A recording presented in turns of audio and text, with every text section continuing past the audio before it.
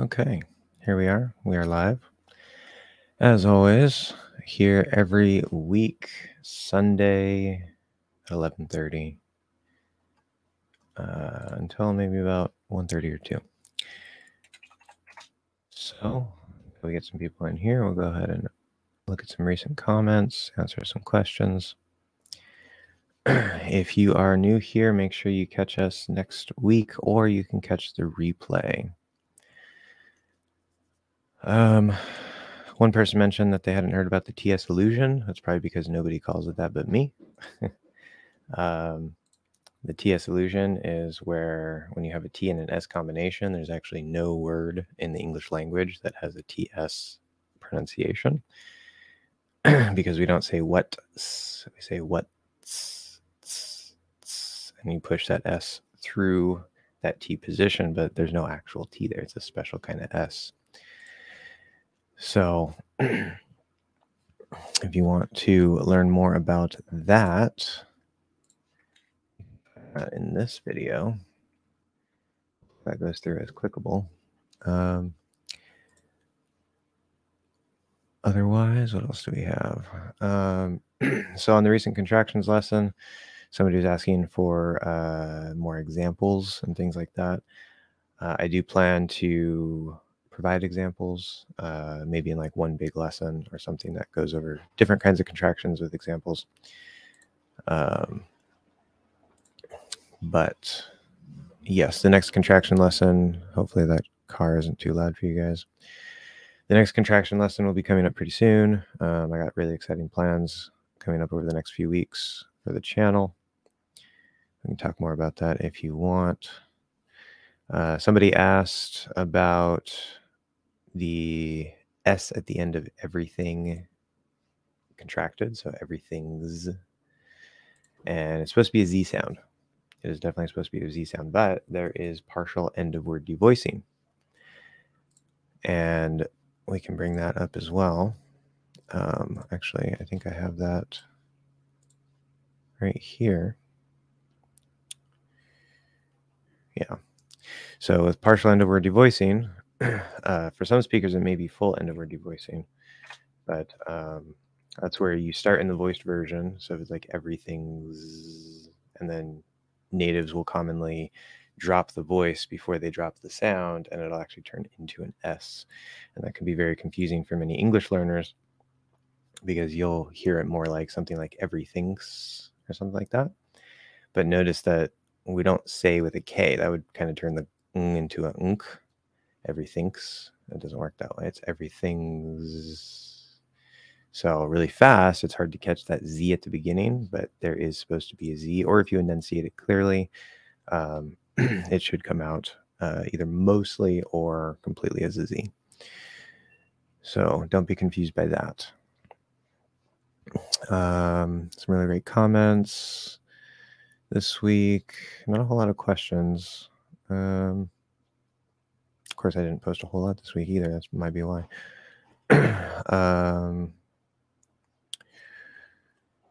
Okay.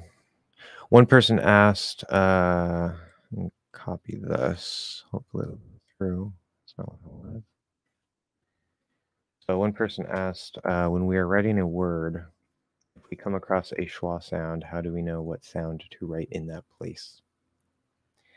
This it's a good question, but I think that it shows the horrible way that things are usually taught, mixing like sound and spelling and stuff. And either way, you'll probably still end up with this question, but that doesn't help the problem usually with how it's taught. So see here, starting 3. So what happens here is not even a native would know. Okay, so you guys have to understand. It's not like we natives know, like, oh, this is a schwa sound, but in this word, we spell it with the letter A. Like, it doesn't work that way. Abdullah's here. What a lovely live stream. Yeah, you're the only person here. Thanks. Hopefully it'll be a good one today. Welcome, welcome. Let me know if you have questions. But what I was saying here, so when we're writing a word, like natives, we don't have the concept of schwa. That's a phonetic or a linguistic concept. And we don't we think in English, we think we have 5 vowels, sometimes 6, right? Depending on that's goes back to this, the spelling and sound confusion problem, but A, E, I, O, U, and sometimes Y. Y is not actually a vowel, but in English, like if you say happy, it's an E sound, so it's not a Y sound, and it represents the E. Fluent American is here. Welcome, welcome. Sorry I didn't get to your stream yesterday. I was like full with classes all day. It was a super, super busy day. And then it was at like 4 o'clock. I was like, oh, there was a live stream today that I could have jumped on.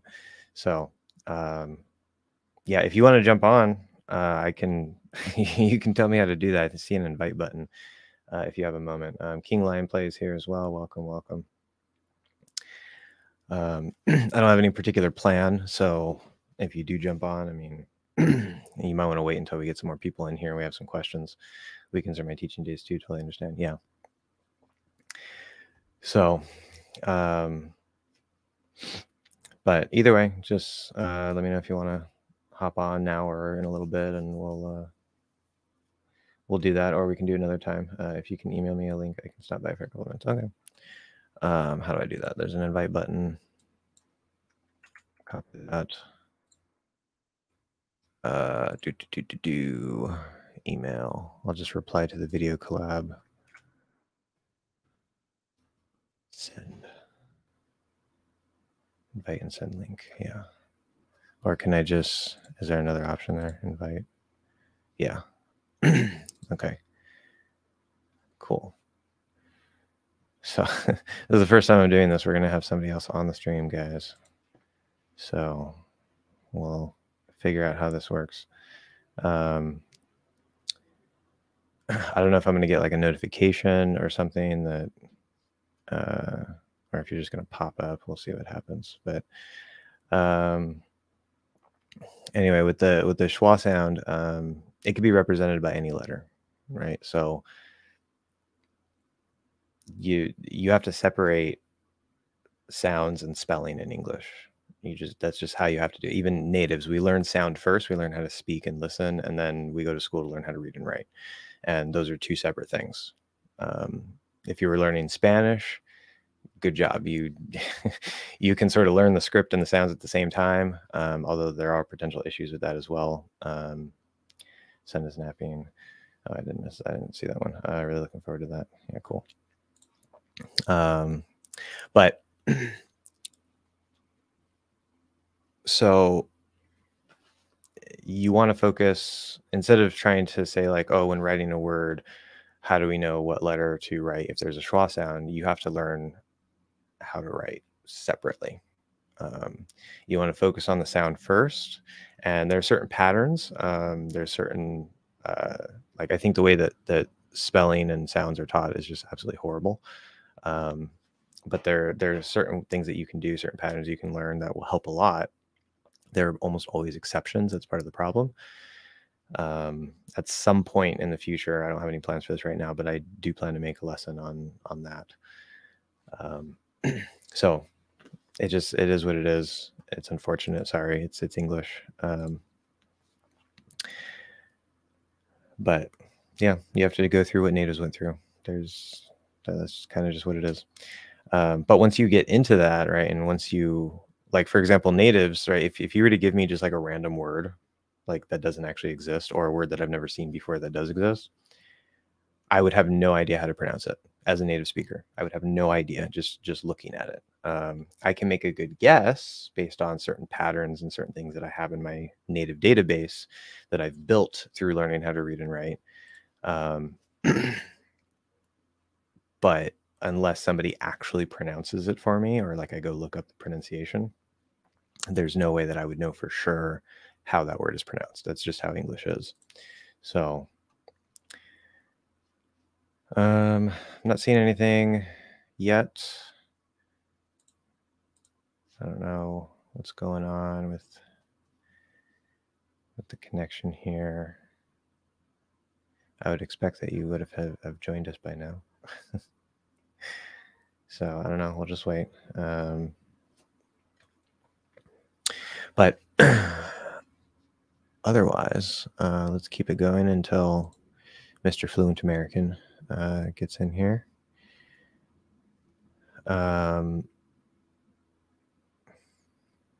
Let's see. Full lesson. That's my comment. Yeah. So one thing I could talk about is sorry, I'll be right there. It's no problem. No rush. No rush.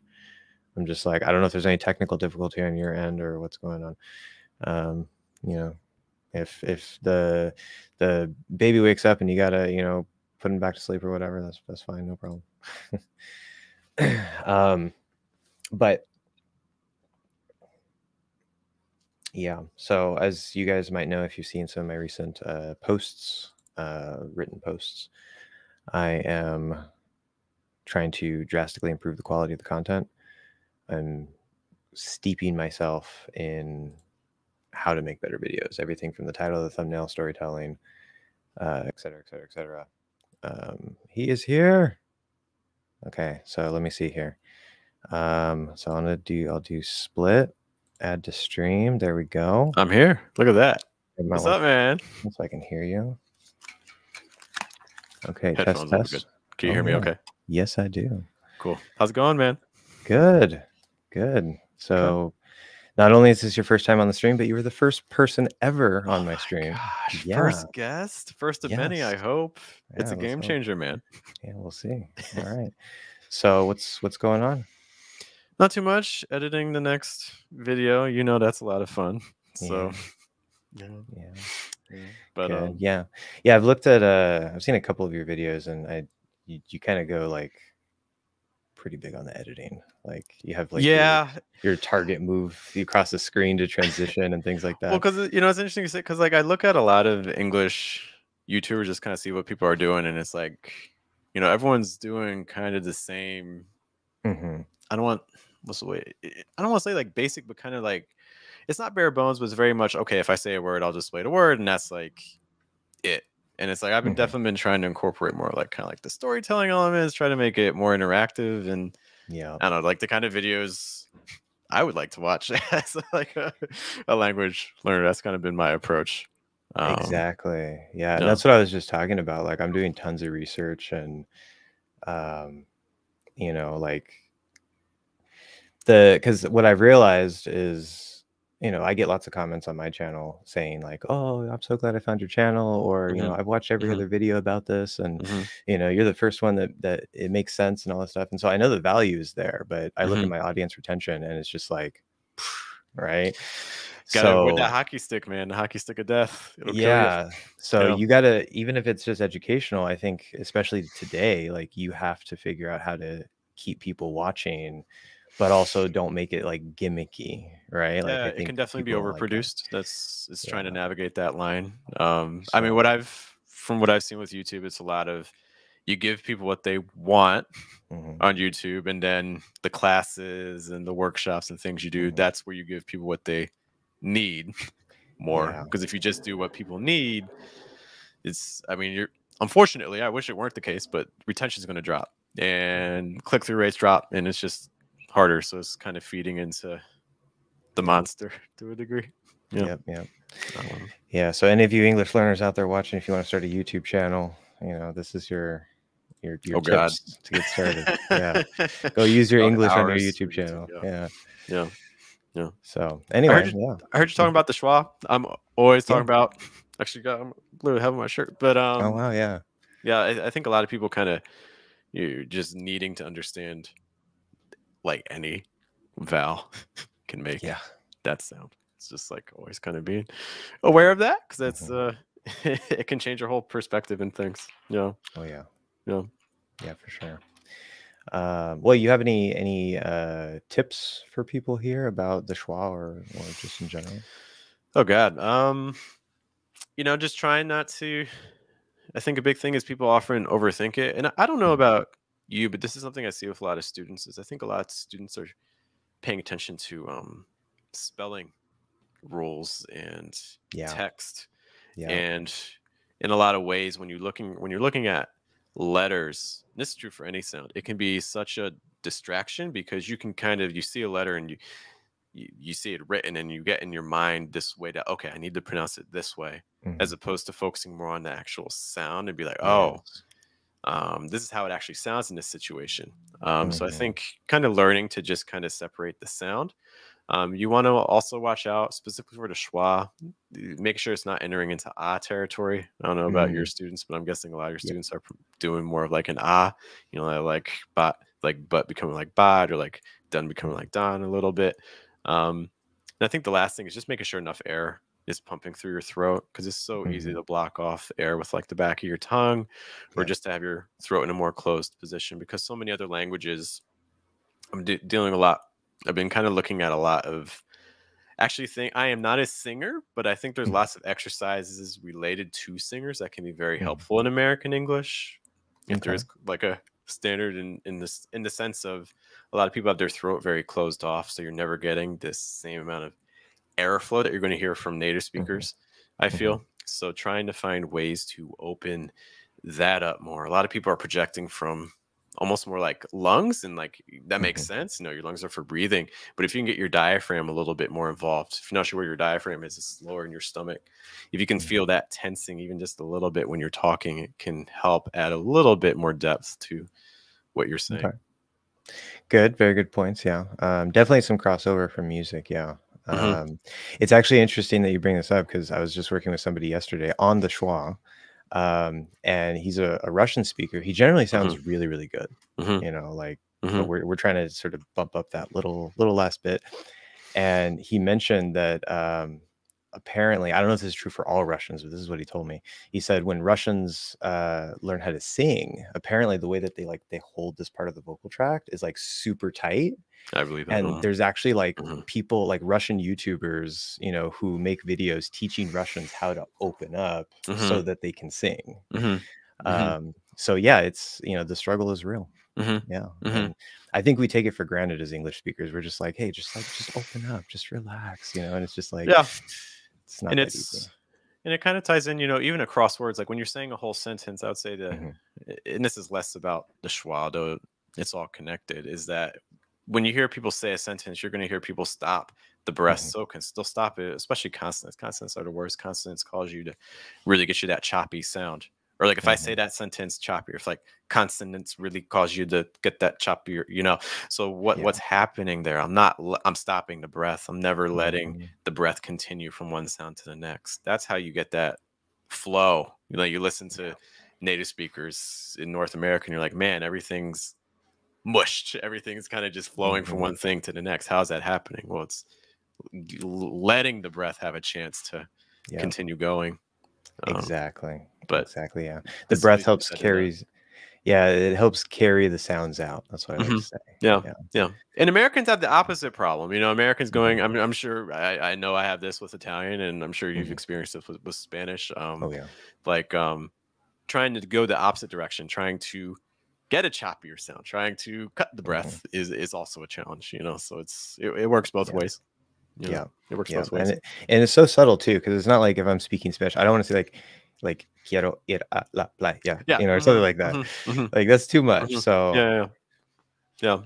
It's that balancing aspect. Yeah. Even like for instance, like Italian is known as like a syllable time language, but that doesn't mean that every single syllable is going to be held for the yeah, same amount of time. There is linking yeah, that of happens. There course, are reductions that happen. of Um, course, yeah. yeah. Yeah. So okay, cool. What would you say? Um, So you said that yesterday was your busy teaching day. What are some major yeah. sounds that you found Well, that students were having yesterday besides the schwa? uh, well, it's actually funny because like half the day was with one student. He wanted to take an extended session. Oh my gosh. I have a student Yeah. that wants to do like 2 weeks, like 5 hours a day, because he's like an actor and he's trying to prepare for a role. And I'm like, man, ooh. That's yeah, I mean, It's that's heavy for everybody. admirable, Yeah. but it's also kinda hard on us because 'cause we're like, but we're getting paid, so I Hmm. guess we can't complain. Yeah. Um, but, yeah, I mean, well, right now, I'm starting to get a couple students for my language mentoring offering that I just opened up. Congratulations. That's great. Yes, thank you. That's more just about, like, planning out. It's not actually me teaching, it's just, "Hey, let's set up a structure for you so that you can go Get and that. do your Yeah. thing." Do that. But mostly I'm focused on, teaching the mouth posture and helping to like finish building out that course. So I do a lot of work with what I call phase 0, which is just vocal tract Mhm. manipulation, and then a lot of work with the schwa, things like that. So Mhm. Mhm. um, yeah, I do have one student that is kind of farther along. Her T has drastically improved, That's great. which is That's such a amazing tricky because, sound. yeah, right. Instead of like da da da da, Mhm. like how Mhm. do you get it, just right? And yeah, so we're making progress with on lots of fronts with different people. It's good. Mhm. Mhm. I think that's the hard part is that, the longer I teach pronunciation, I mean, I've been teaching English since like 2010, but focusing specifically on pronunciation for like the last maybe like 4-ish years. Hmm. The more it's like, man, I think the hardest part about pronunciation is that there's so many ways. Like Hmm. like talking about like T's and like a flap T. There's Hmm. Hmm. there's so many ways to do a flap T. You can have contact, you can have heavier contact, you can have no contact, you could do contact with the Hmm. middle of the tongue. Like there's so many, and the same speaker is going to use different ones in different situations. So it's Yeah. like, again, this goes back to, hey, pay attention to the sound more than to the like the letters and specific things is Yeah. probably my biggest advice. Exactly. Exactly. Perfect. So what was I going to say? We do have a question here. I don't know how much time you have left, how much you want to hang out, but Let's take um, it. yeah, we can bring this up. It's a two-part message apparently. So King Lion Play, thanks for the question. Good on King Lion for doing this. This is great. Yeah. I record voices and send them to my American friend. He said I sounded like a 5-year-old, but not like a non-American. That's interesting. It's probably in the right direction. He also said that it sounded like some sounds were hard for me to pronounce, like it's hard for me to control my mouth. Do you know how I can fix that? So, what do you say? You know, sound like a sound that's hard for me to pronounce. Like it's hard for me to control. Can you play? What was the first part again? He said I sounded Yeah. like a 5. It's so hard because I don't know if like the 5-year-old thing makes me wonder is this a pitch thing? Mm. Because you think of kids. I mean, kids just naturally have a higher pitches. I'm also King Lion. I'm guessing male or female speaker. Looks like It's hard. female from the picture. Sorry if that's I'm wrong. sure. But Yeah. it would also help to know your native language as well if Mhm. you can Yeah. comment that. People saying they sound younger. That's very interesting. To me, that could be. I know your stance is on placement and things like that, Hmm. but it does sound to me like it could be something where a higher placement is going to do something that raises your pitch, and that's not necessarily a bad thing. Even like native speakers and things, you can speak at a higher placement. There's two Hmm. components in my opinion. It's placement. It's also breath. So it could be that you're Hmm. not actually getting enough breath through your throat because Hmm. again, this goes back to what I was mentioning earlier about, hey, like if you can get your diaphragm a little bit more involved, that might add a little bit more weight to your voice. It's like even just the way I just said that, like, you hear all that vibration. If you find that that's a difficult sound to produce, if you're doing more and things like that, well, that we're not getting that same level of resonance. So Hmm. trying to incorporate more resonance into your voice could be something that I think would steer you away from sounding more like a child, Hmm. if that's a goal. And he's a man. King Lion is a man. Okay, Yeah. native language is Russian. Cool, good to know. Sorry. Um, it could also be that record voice. And he said I sound like a 5-year-old, but not like. I sound like some sounds were hard for me to pronounce. I'm wondering if it also could be that consonant sounds might be overpowering vowels. Remember, American English is so much more Mm. focused on vowel sounds than consonants. But again, Yeah. without hearing your actual audio, it's really hard to Yeah. guess. Yeah, But that's always the problem. yeah. Well, what are your thoughts? What's the first thing that comes to your mind? um, well, I love the points that you brought up, for sure, especially the breath part. That can definitely be a contributing factor. Um, and I do agree with, like, it's okay if your voice is a little higher, right? Like people think like, oh, I have to, like, have a certain Mm-hmm. voice. And it's Mm-hmm. like, I mean, if you don't like your voice, you can try to change it. Sure, that's a personal thing, but you don't have to, like, you know, manipulate past what your voice might normally be, Mm-hmm. necessarily. But I'm really big on, of course, the mouth posture. Like Mm-hmm. I always gotta to go back to that, because especially based on my own experience, as I've said before, when I was teaching myself Spanish, many years ago, and I didn't know mouth posture, I didn't even know what I was doing, learning the language. It took me 6 months of daily practice just to start rolling my R's. Like I could tap it, of course. I mean, we have like that flap D sound, it's not very different, but and even then it wasn't perfect. It was very Yeah. forced, and now I realize, oh, it's because American English is very open. Spanish is much more closed. They're Mhm. in the position to Mhm. do that, right?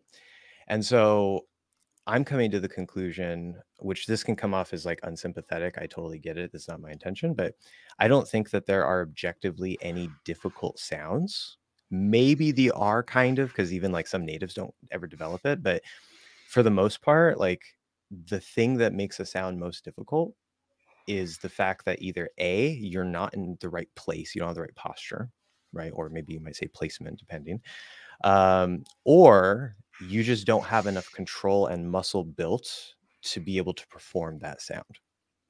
And that's what phase 0 is all about. It sort of gives you that control and basic muscle flexibility. So, I but would it even is very complicated. Yeah, good. I would even add a third thing is that I'm sure you've seen this. I see it all the time. And people are making this big of a change when in reality they need to be making this big of a change. And people aren't. Mhm. I don't want to say this not willing because it's not like intentionally trying to be stubborn, but it's. Mhm. I mean, how often this happens to me all the time in teaching. Like we're doing exercise with a student on a sound. They're practicing different things. They start to actually say it right, and then they stop themselves and then Yeah. revert back. Happens all the time. Happens all the Mhm. time. So it's it's I think people have in their minds again is this notions of how this sound should feel like and what it should Mhm. feel like in things. And that's really kind of limiting you to a degree Exactly. because you're never getting past that mental block, you know. Um 100%. So I think it's being willing to experiment, but super Mhm. experiment. Sometimes it's helpful to view when you're learning a new language to give Mhm. yourself a new persona, like you're putting on a mask, Mhm. and that kind of gives you more freedom to become a new Yeah. personality. You know, um, Yeah, that can help for sure. but Um, I imagine it's one of those things. Yeah. One thing I like to say is I like to use archery as an example because it's very visual, right? It's like if you're trying to shoot the target, it's like, of course, that's the goal, right? You're trying to get it right. Hmm. Hmm. But at the same time, it's like if you shoot and you miss, like number one, that I mean, failure is the soil of success. So like you're gonna fail, you have to try again. But it's not about getting it right. It's Hmm. about exploring, making little changes Yeah, and seeing where is it, yeah. not where do I think it should be or being afraid to do it because that's just gonna hold you back. Yeah.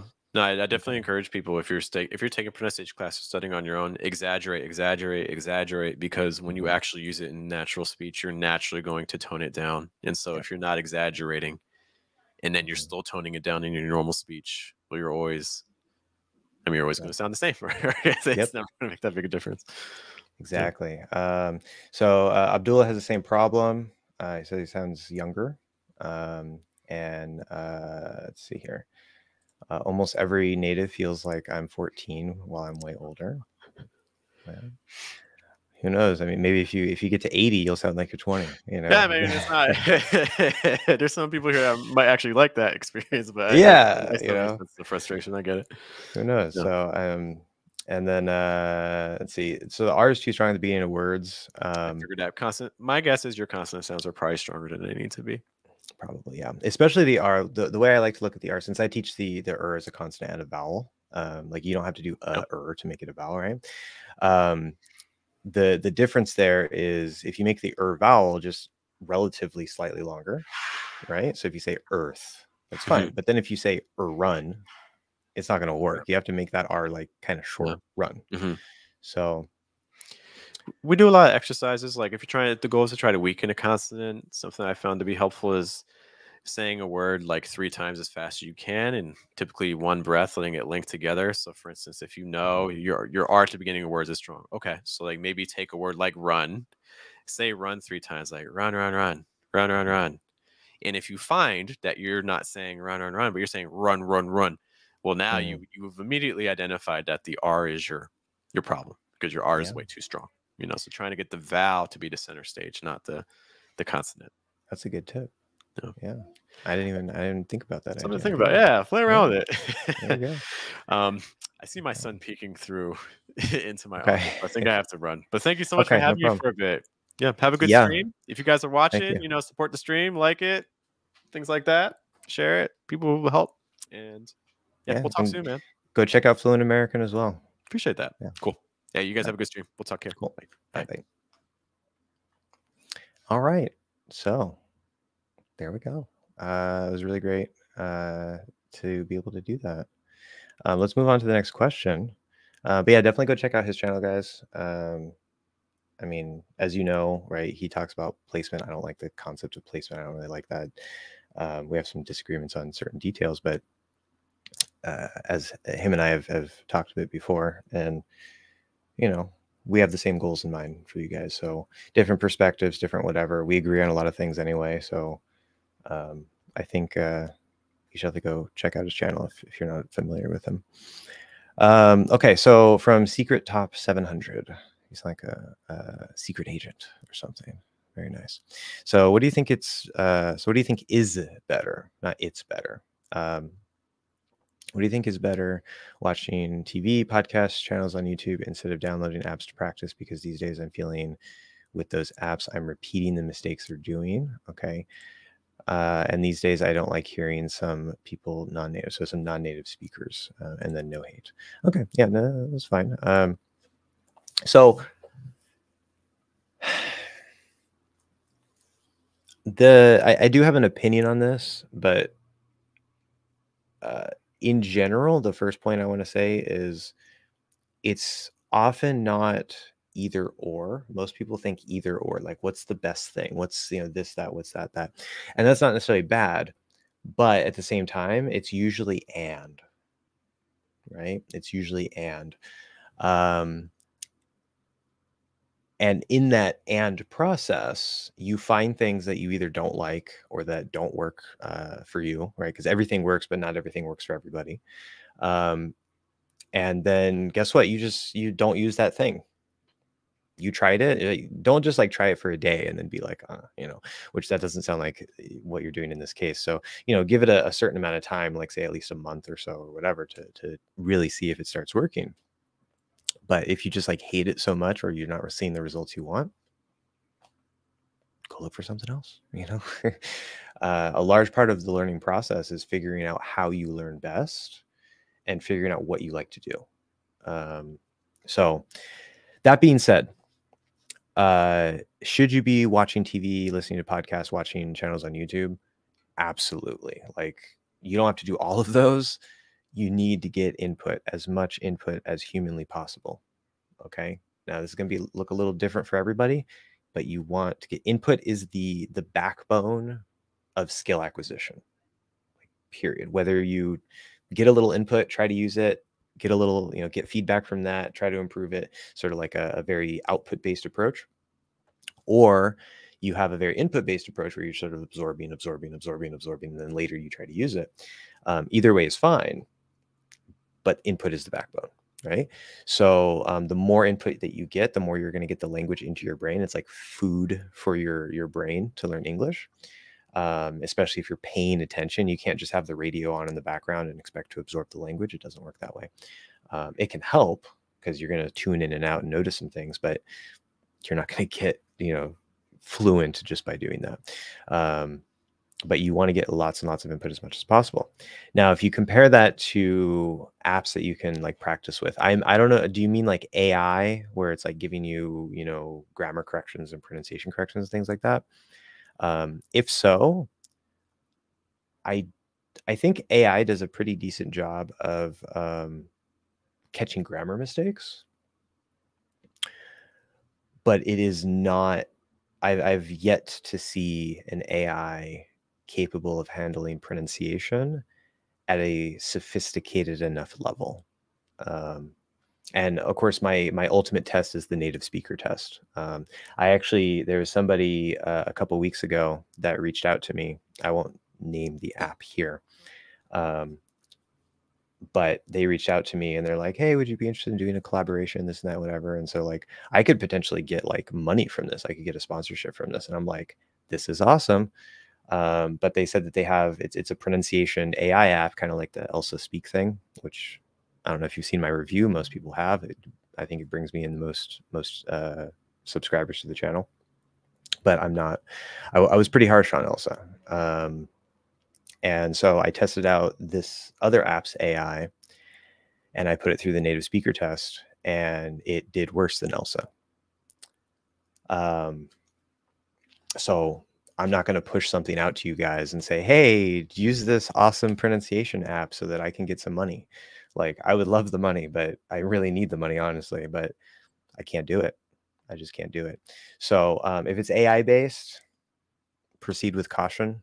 If it's giving you grammar feedback, it's not 100%, but it is getting to the point where it can handle that for sure.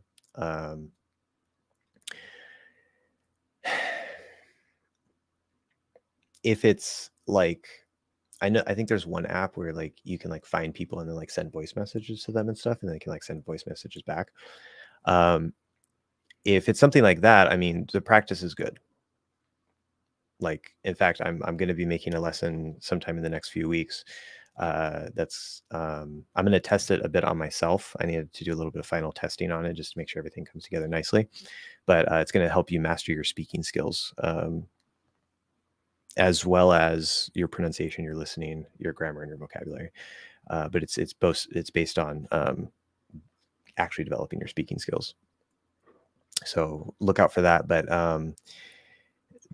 one of the core ideas of that is you have to understand that fluency is not one thing. People think of fluency and they're like, oh, he's a fluent speaker. And it's like, okay, that means that he can speak like a native, or he can at least speak conversationally, right?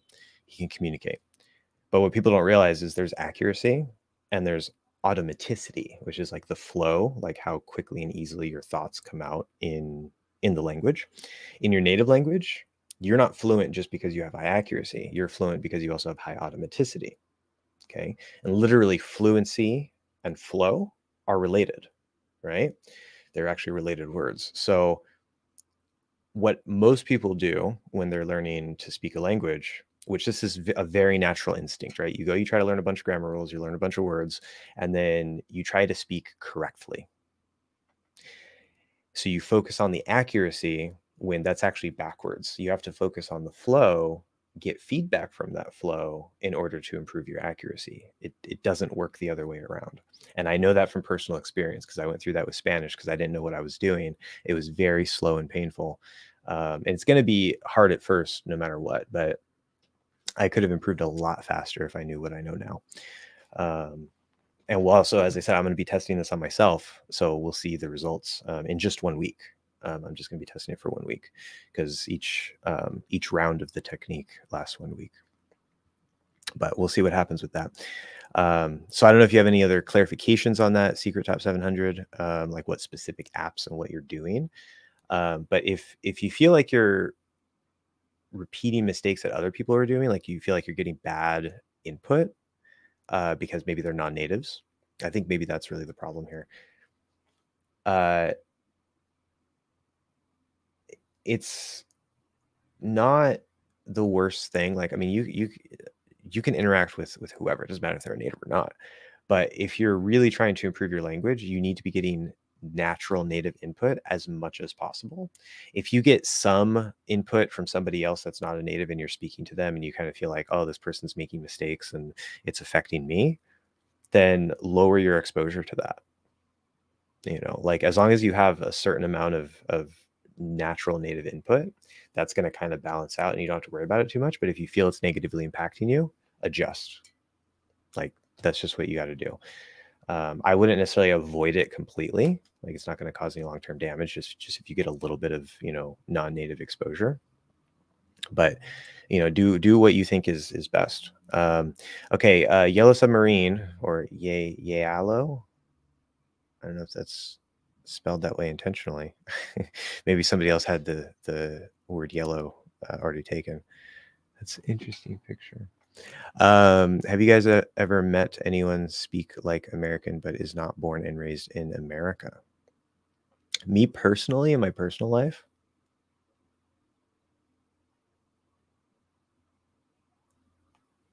I don't think so.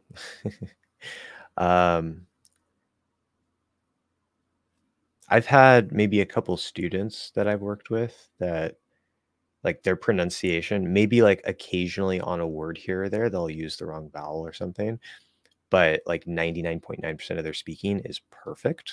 Like, their rhythm is perfect, their stress is perfect, they're, again, with just the occasional vowel in a certain random word, they're good, and we're working more on, like, other details that aren't related to pronunciation.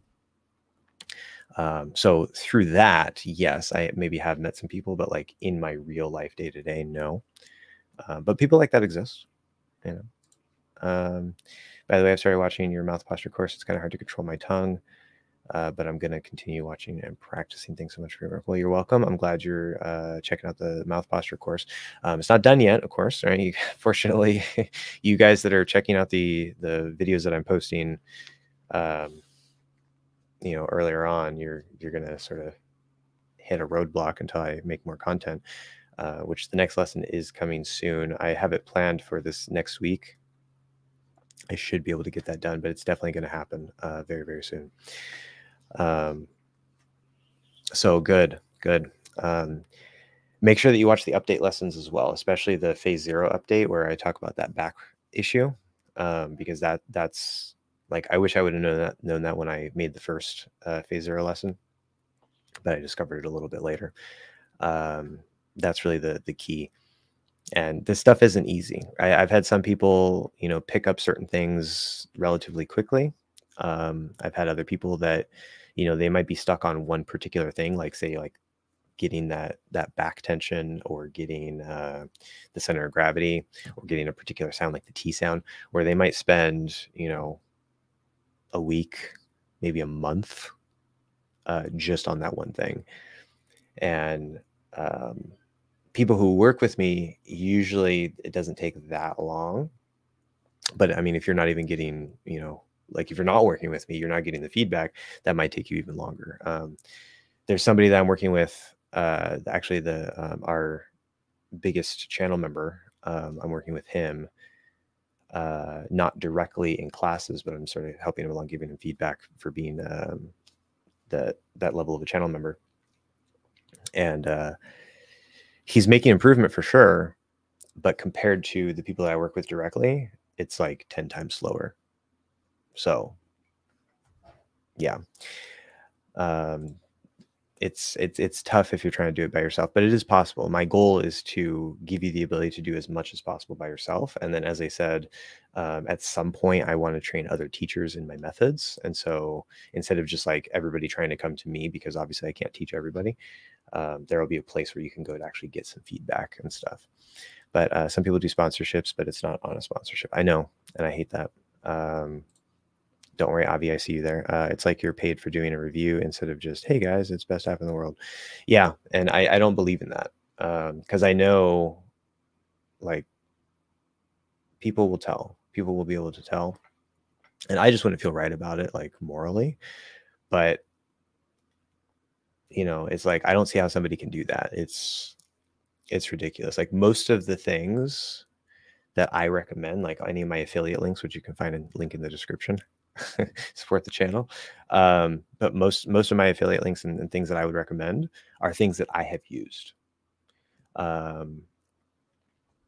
So Avi is here. Welcome, Avi. We also have some other people. I'm trying to get to everybody in order here, guys. Remember, you can always do a super chat. Hopefully that'll show up here on StreamYard, but you can do a super chat if you want me to answer you more quickly. Hi, I have problems with the TH sounds if they are together at the end of the words, like in sentences. So other with Bluetooth. Okay. Together at the end of the words, like in sentences. So with I guess would be the example there.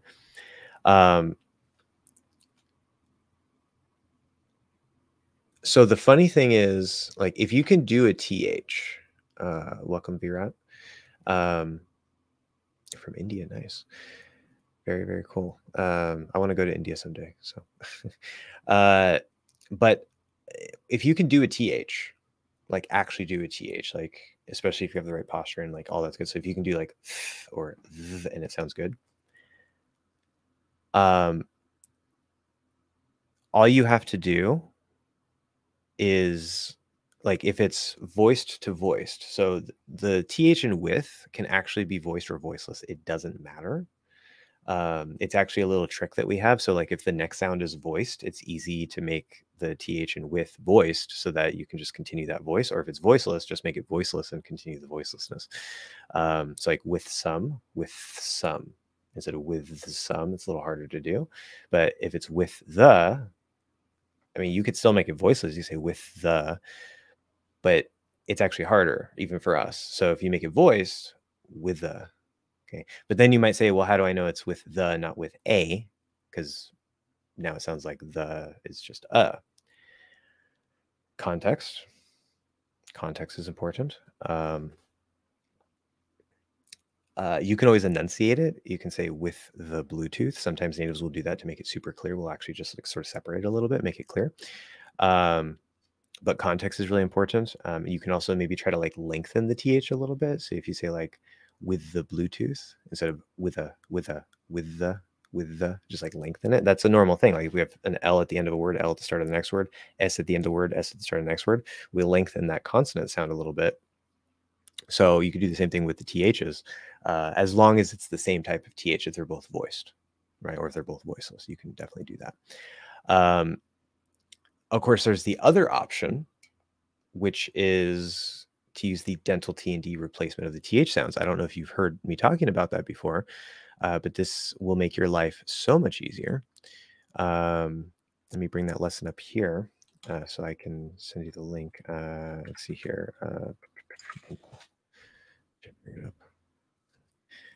This came up. Okay. Shareable link. So this particular lesson talks just about the dental T and D as well as the dental N and like linking with it, especially if there's like a regular T or D after it or before it. I have another lesson talking about the full range of the articulation of the TH sound, which includes that, but also includes more like the lazy TH. So, but you can check this lesson out for the dental T and D replacement. It's not a normal T and D. You can't say wit duh. Okay, that's going to sound very informal or just wrong. But if you make it flatter, especially if you put it on the teeth, because normally we don't do the T and D on the teeth. That's one big important thing to be aware of. We do it up here on the bump of the alveolar ridge. But if you make that flatter, so it's like duh, duh, instead of t, duh, then, or again, if you put it on the teeth, that's the easy thing to do. Then you can use that instead of the THs. Natives do it all the time. We're not even conscious of that we do it because a dental T and D doesn't exist in English as like an actual T or D sound. And apparently, what I get from some commenters on my videos that are English learners, they say that, you know, other teachers say like, oh, that doesn't exist, or oh, you shouldn't use that, when I can guarantee you they themselves use it at least like 100 times a day and they don't realize it. It's part of the language. It's not informal or anything like that. So if you do that here, you can say with the. So I'm just putting it on the teeth. Again, it doesn't have to be on the teeth. It's just the easy thing. With the. Makes it a lot easier. Okay, so other with the Bluetooth. Now, other, we probably use the lazy TH because that is right there. So instead of going th, we'll be like here. It's like just enough to sound like a TH. Other with the Bluetooth. Okay, that TH at the end, it could be the Bluetooth.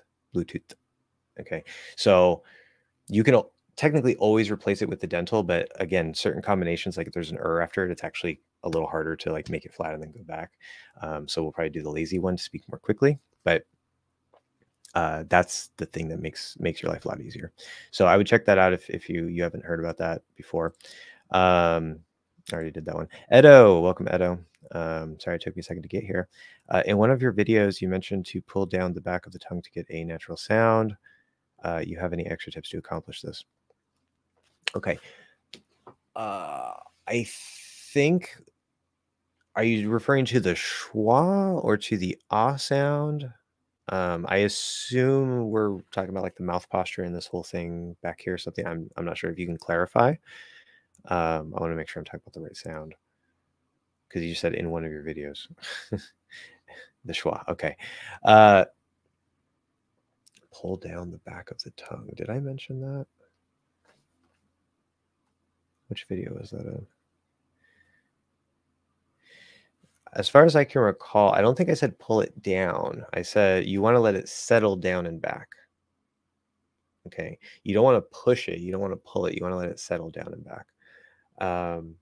And that goes along with this upper part of the throat and lowering it and opening it a bit to get more space. And if you do that, the tongue is gonna have the room it needs. Now you can open this, lower this, and still have your tongue push forward. Those are two separate mechanisms. But if you just try to not push your tongue forward and you're still holding things up here, now you're going to kind of be like this or something like that, where you're kind of closed off and it's just not going to be right. When you get more space here, if your tongue is still pushed forward, you're just going to be out of place. You're not going to produce the right sound. But when you get that space there and you let the tongue relax down and back so you're not pushing it forward anymore, that's what gets you in that right place to say like that true schwa. So, and then from there you can build the center of gravity on top of that. So just to make sure we're on the same page, is that what you're referring to? Or did I say something else that I'm not remembering? Because do I have any extra tips to accomplish this? We can talk about that, but I want you to verify that I'm talking about the thing that you're referring to. Is it like pushing the back part of the tongue down? No, you don't want to push. You do not want to push. You want to let it settle. Okay, because if you push, you're immediately, as soon as you push, you're going to get tension here and you're going to start producing a back vowel. Okay. You don't want that. Now there are certain sounds that you can get a little tension here as long as the primary tension is where that vowel is supposed to be. That can happen. What's the difference? So you don't hear a difference. Interesting. So if I say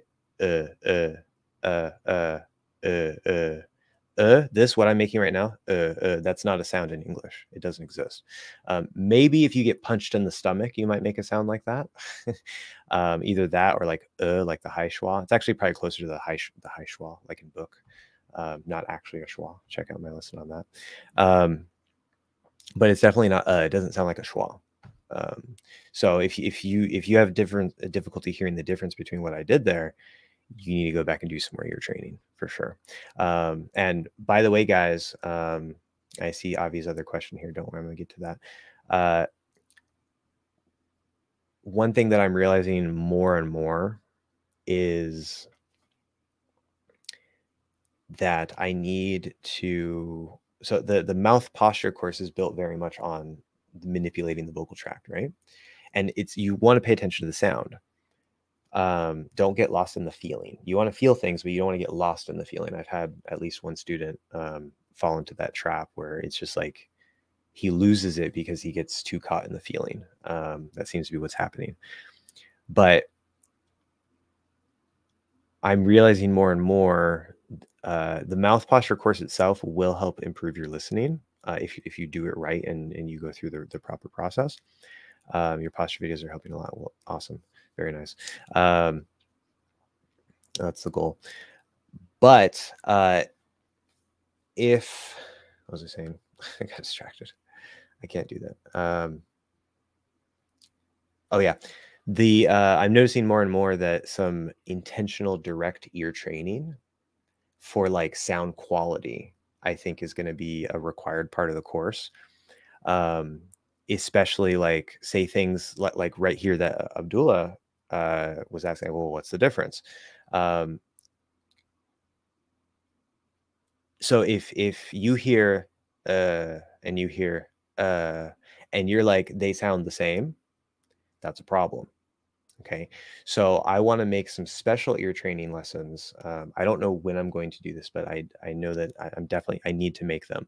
It's probably going to be sooner rather than later, but where, for example, I will make, say, the correct sound, and then like say there's like a recording, right, for like your ear training. So you'll like hear the correct sound, and then you'll hear wrong versions that are similar, and then you'll hear the correct sound, right? And so you can sort of get used to like, oh, okay, I know this is the correct one. And then when I hear this, that's not the correct one. And so you're sort of giving your brain the little feedback it needs to target the ears on the correct one, improve your listening, which then when you go and practice, you're going to be able to better hear what you're doing. So I think that's going to be a required part of the course. There's going to be like, there's like phase 0 and then phase 0 ear training, phase 1 ear training. There probably won't be a lot for the phase 1 because that's really just getting that core posture, but I can maybe, play with the jaw openness and help train your ears for that and whatever. And then of course, through phase 2 with all the sounds, there'll be some level of ear training there as well. Also between say like and ah, or and like because that's a common issue. So instead of just the regular minimal pairs, which I have, doing sort of like stages between them where you'll hear like uh ah. So you sort of know like everything in between is not what you want, and this is like the schwa and the ah, and those are what you want to hit. So I think that sort of stuff is going to be very interesting and useful as well. Okay, got to move on here. I'm starting to fall behind. Please be patient with me. Unless you throw up a super chat. If you do throw up a super chat and it doesn't show up because I'm on StreamYard, which it should, then I apologize. Because I don't think I've gotten a super chat in StreamYard, so I haven't been able to verify and test that. King Lion, do you think American English and Russian are the same stress-wise and rhythm-wise? No. I'm not, like, I don't know Russian, but I've worked with a lot of Russians. And they're both stress-timed languages. That much, you can find that online. So they use the same type of timing, but just because they use the same type of timing doesn't mean that it works exactly the same. So you're going to find some similarities for sure, but you want to pay attention to what's different.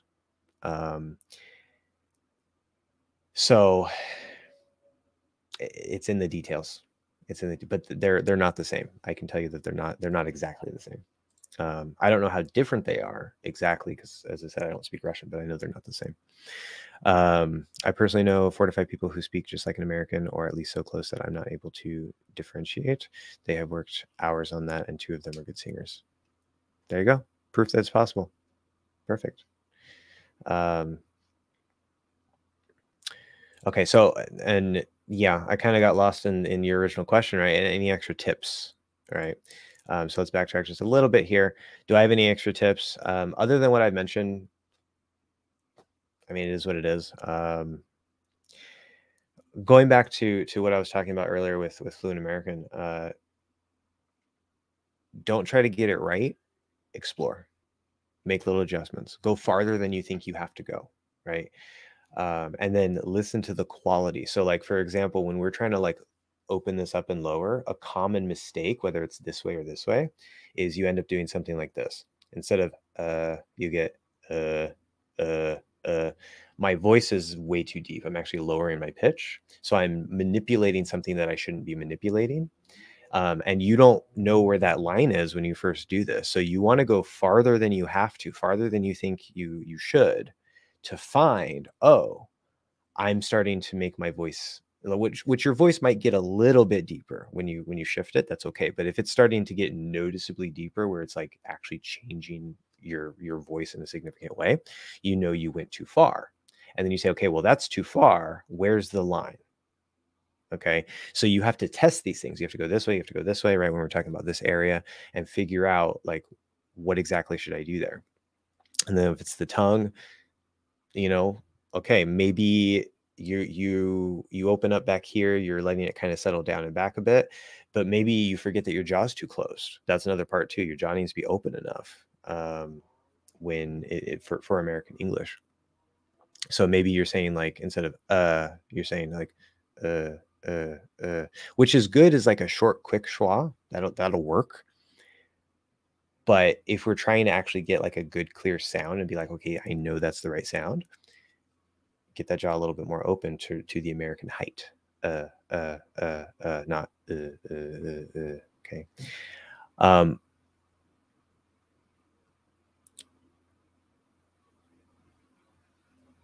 Make sure you avoid ah. That's a common problem. But if your jaw's open enough and all that stuff, I mean, don't overdo it. If you do like it's impossible for me to do the schwa sound at that point. I can try, but it's not going to work. So you can also tell maybe when you go too far.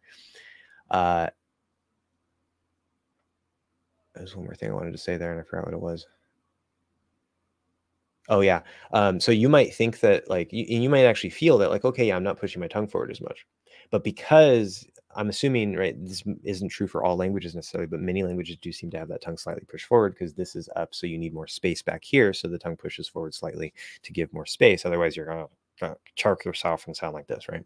So because that already feels relaxed to you, maybe you can start to feel like, okay, yeah, I feel like I'm not pushing it forward as much. But especially when you shift here and now you have more space, maybe you're still pushing it forward at least a little bit and you don't feel it yet. So you still have to play with it and experiment and really focus on that and see, am I pushing it forward? What happens if I try to completely relax it? Because it's not completely relaxed, but what happens if I completely relax it? What happens if I sort of let it fall into the throat? What results do I get? It's very scientific. You have a hypothesis, you test the hypothesis, and you see the result. If it gets you closer to the result you want, you made improvement, you make another change, either in that same direction or a different type of change in a different direction. If it doesn't give you the result you want, if it starts sounding farther from the result, you made the wrong kind of change. You go the other way, make a different thing. It's very, very, very scientific, step by step. Being able to hear it is the biggest problem. The feedback is like the big missing link that sort of is the bottleneck for everybody. And that's what makes it extra hard. So I need to get the more the ear training up for that. But just, the more that you play with it, the more that you explore, and the more that you focus not just on feeling, but also hearing, and trying to use the reference recordings that are in the Google Drive folder, the better that you're going to be able to get it. But it's sometimes things take a while, especially like the schwa sound, the sound, the sound. These sounds might take you quite a while to get. So that's normal. Remember, it took me 6 months. Again, I was out of place. I didn't have the right posture. That's part of the problem. But it took me 6 months to just do da-da, right? 6 months. So most people would have given up. They're like, I just can't do it. I'm not talented. Okay, well, apparently I do have some talent, and it still took me 6 months. Again, I didn't have the right posture. That I was making it extra difficult on myself because it's really hard to do it if you're way down here to start. So I'm giving you guys the tools to help make it easier for you, whether you're talented or not, because it doesn't matter if you're talented. But Avi, I've reached a level where my native tongue doesn't influence English as it used to. Very good. But due to poor flow of fluency, part due to my breath and other because of poor posture, I slip out of it. That can happen. That can happen. Also with the flow, so breath is a big part, right? Like we were talking about earlier. You don't want it to be all choppy. But part of that is the breath, and part of that is building thought chunks. Because the problem is the way that languages are usually taught, or the way that you go and you learn it if you don't know what you're doing, is it's like, okay, there's words and there's grammar, and the grammar tells me how to put the words together. And that's fine. That's true, right? Like if you're going from English to Japanese or Japanese to English, you have those verbs go at the end in Japanese, where in English they don't. That's a pretty big significant change that you need to know about. But the way that it's taught is it sort of emphasizes a lot on like, this is the grammatical structure and these are new words for you to use. And you end up, instead of focusing on the flow, you're so focused on the accuracy.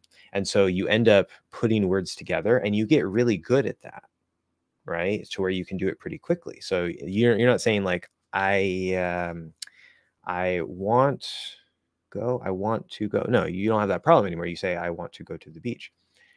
but you still have these little tiny micro pauses, right? And the breath can help cover this up if you do it right. But even if your breath is on point, you still might have this problem where you have these little tiny micro pauses, because what you learn to do to speak is to put words together one at a time.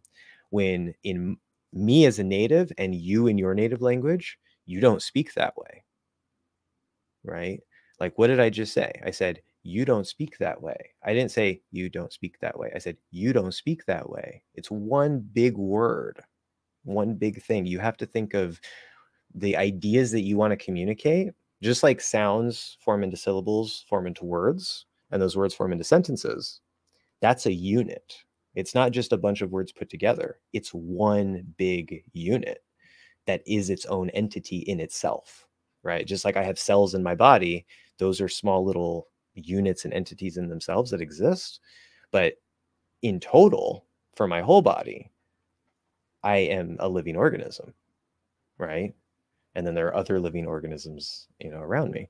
So it's exactly the same. And I mean exactly the same.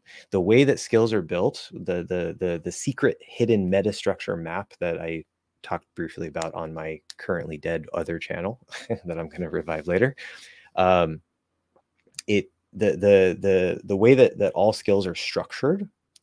This is universal across any skill you want to learn. It's the secret meta map to learning any skill. There's a core root element, and it fans out like this to more and more complex structures. So it mirrors how reality works, right? If you go to physics, you have like atoms, which form into molecules, which form into cells, which form into like multi-celled organisms. And then, you have multiple of those organisms. So there's many humans, for example, et cetera, et cetera, et cetera. It just goes to greater and greater chains of complexity, where the smaller pieces do still exist. So words still exist. But when we're at the sentence level, when we're at the body level, the words are functioning as a whole, not as individual units. That's how you want to think of this and get those thought chunks flowing. So it's not just the breath. It's not just the posture. Those are going to be things that definitely affect it. But one of the biggest things you can do is to say, how do I stop putting words together and instead communicate my ideas as chunks of information? Okay. And once you start doing that, you're going to notice a huge improvement. In fact, this new technique to master your speaking that I've been sort of teasing, that I'm going to be testing on myself to just confirm certain details, that is designed to get you to do what I just explained. And I'm going for the lowest level. So even if your speaking skills are really, really low, it's definitely going to help you a lot. But if you're more intermediate and you can already speak, some of the exercises won't really apply too much to you, but the basic technique and lots of things that are going to be in that lesson are still going to help you. So be on the lookout for that. As I said, I got to test it on myself. So perfect. My question is, how can I move my tongue to get that settled down placement?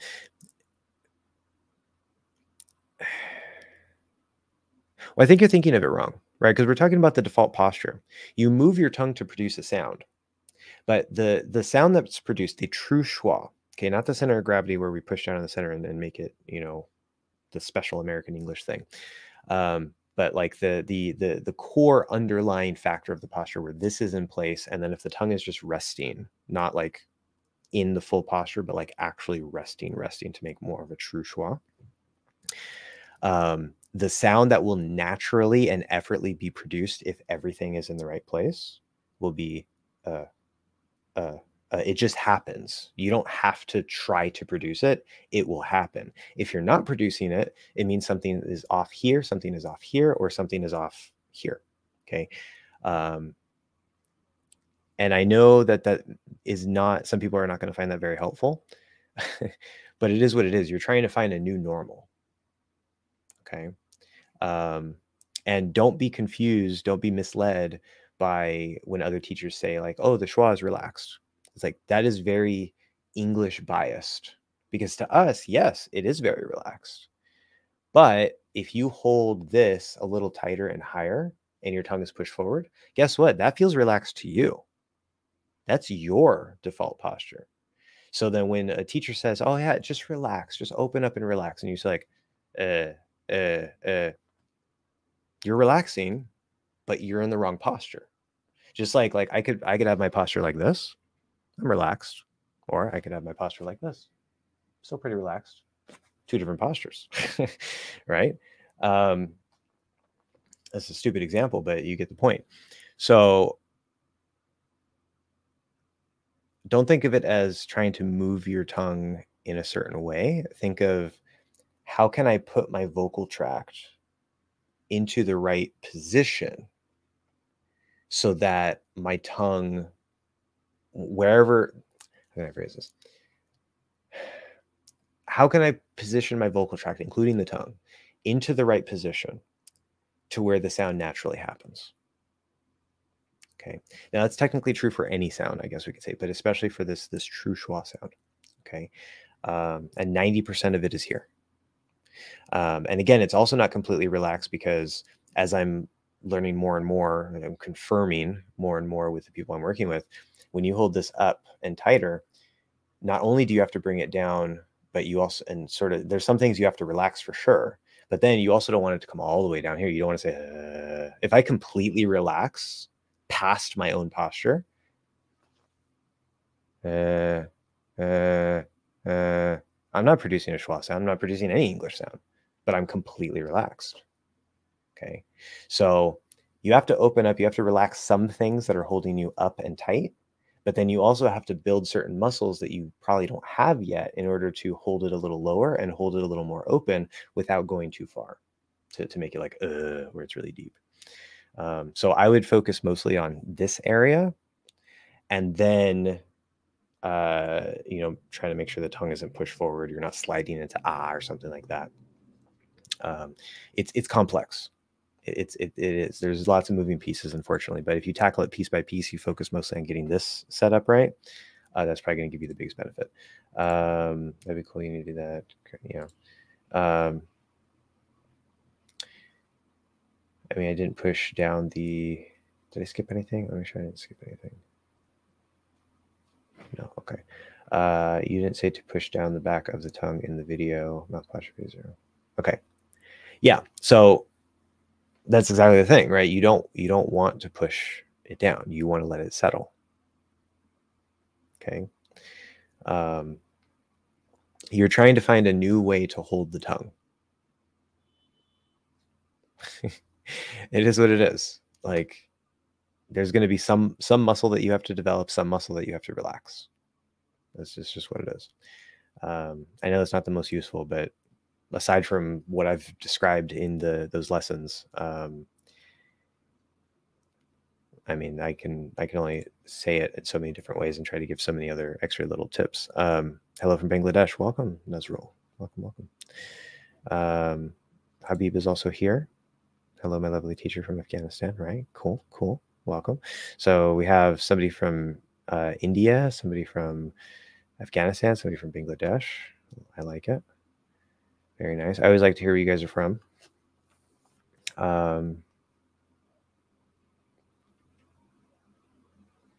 Oh, Abdullah's giving a correction there.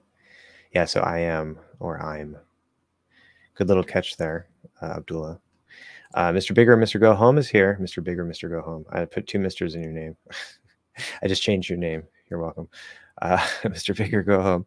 Hi, Josh. What does it mean when someone says don't take it for granted or don't take someone for granted? Yeah, so I used that earlier. What does it mean? That's a good question, actually.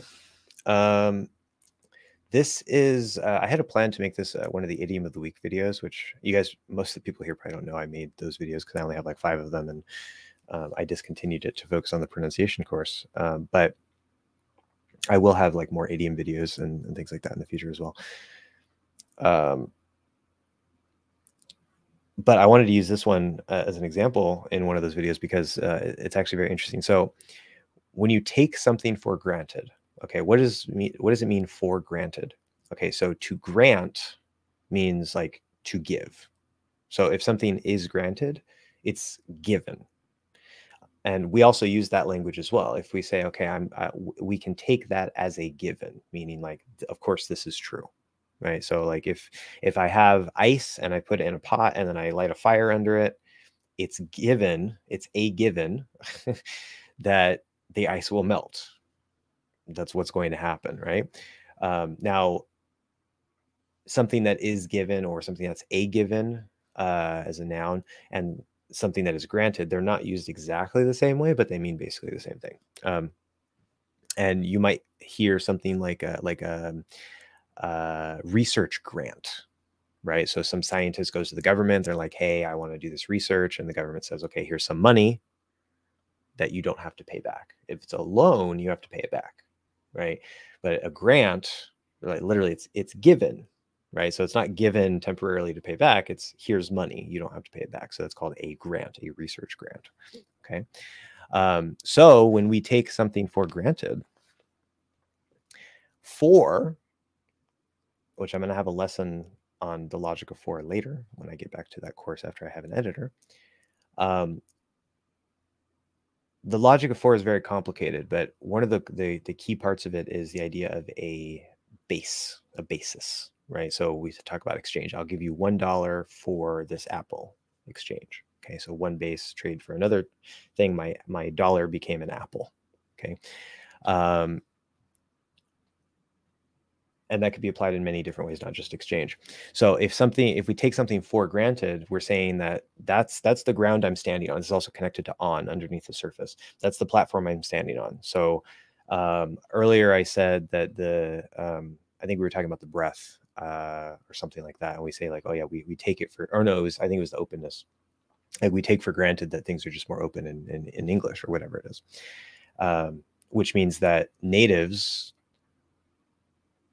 number one, it just may not even occur to us that that's what we're doing. And even if it does, we don't realize, because since we're a native speaker of English, American English specifically, if you're coming from Russian or Spanish or whatever, where it's not as open, we don't know what that feels like, right? Unless we've gone and developed that posture. So it's easy to say, oh yeah, just open up, just relax, right? Because we're taking it for granted that that's an easy thing to do, even if the reality is that it's not easy to do, right? Or some variation, some detail of that. So it's like taking a fact as true, and then you stand on that fact and say, this is something that I'm basing my thinking on, whether it's true or not. Okay, so that's the granted thing. It becomes a platform that you stand on.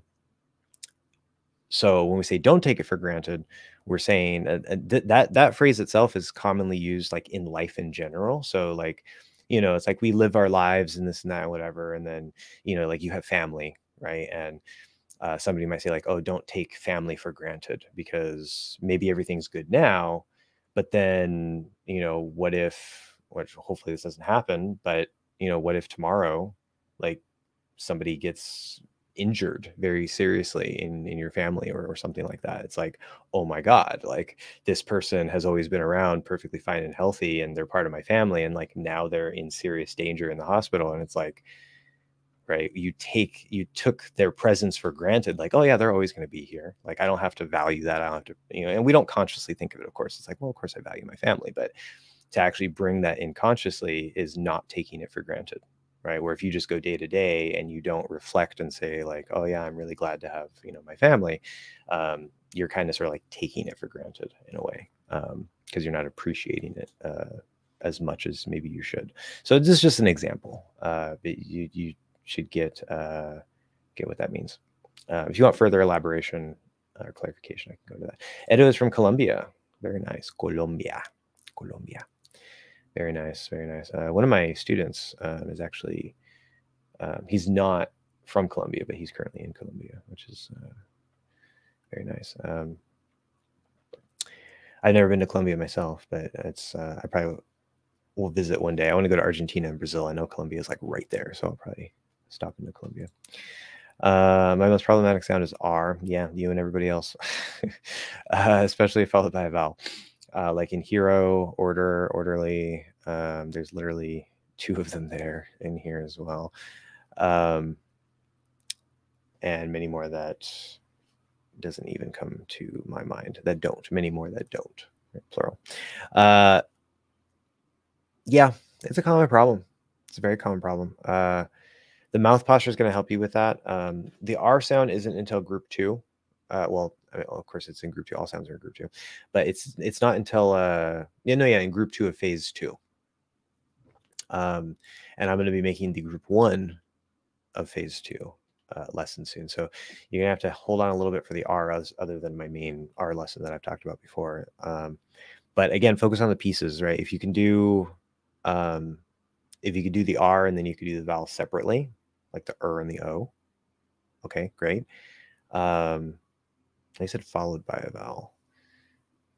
But regardless of the order, whether it's before the R, after the R, can you do those pieces individually? If you can't, then that's not good, right? If you can, then you focus on the transition. Like, how do you actually go from this sound into that sound, without breaking the posture, with still sounding clear, et cetera, et cetera, et cetera. So it's literally like building a house. Like, you build maybe the foundation first. It's the mouth posture, and then you start building around it, and you start linking things together so that it's like one solid structure. Allison Diniz, probably said that wrong, sorry. A, just the letter A. Okay. I am from Brazil. BR, yes, very good. Muito bom. Eu falo pouco de português. Mice. This is mice or mas. I always get that confused. I think it's mice. Yeah, I don't speak Portuguese. Portuguese is on my long list. I want to learn it for sure. It's very interesting. I listen to some Portuguese music. I love Paula Fernandes. She's like my favorite Portuguese singer. So, yeah. Anyway, Wendell, bring in all the questions. I wanted someone very much to teach me English. Well, I have, so really quick here for Allison. I have tons and tons of lessons.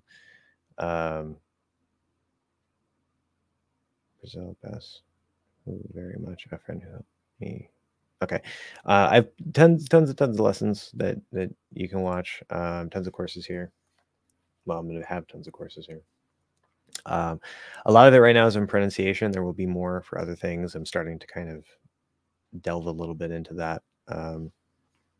But yeah, just hang out. If you have any particular questions, let me know, and we can go from there. But yeah, Wendell. Hello, Wendell. Does the word resource have 2 pronunciations? Yeah, you can say resource. You can say resource.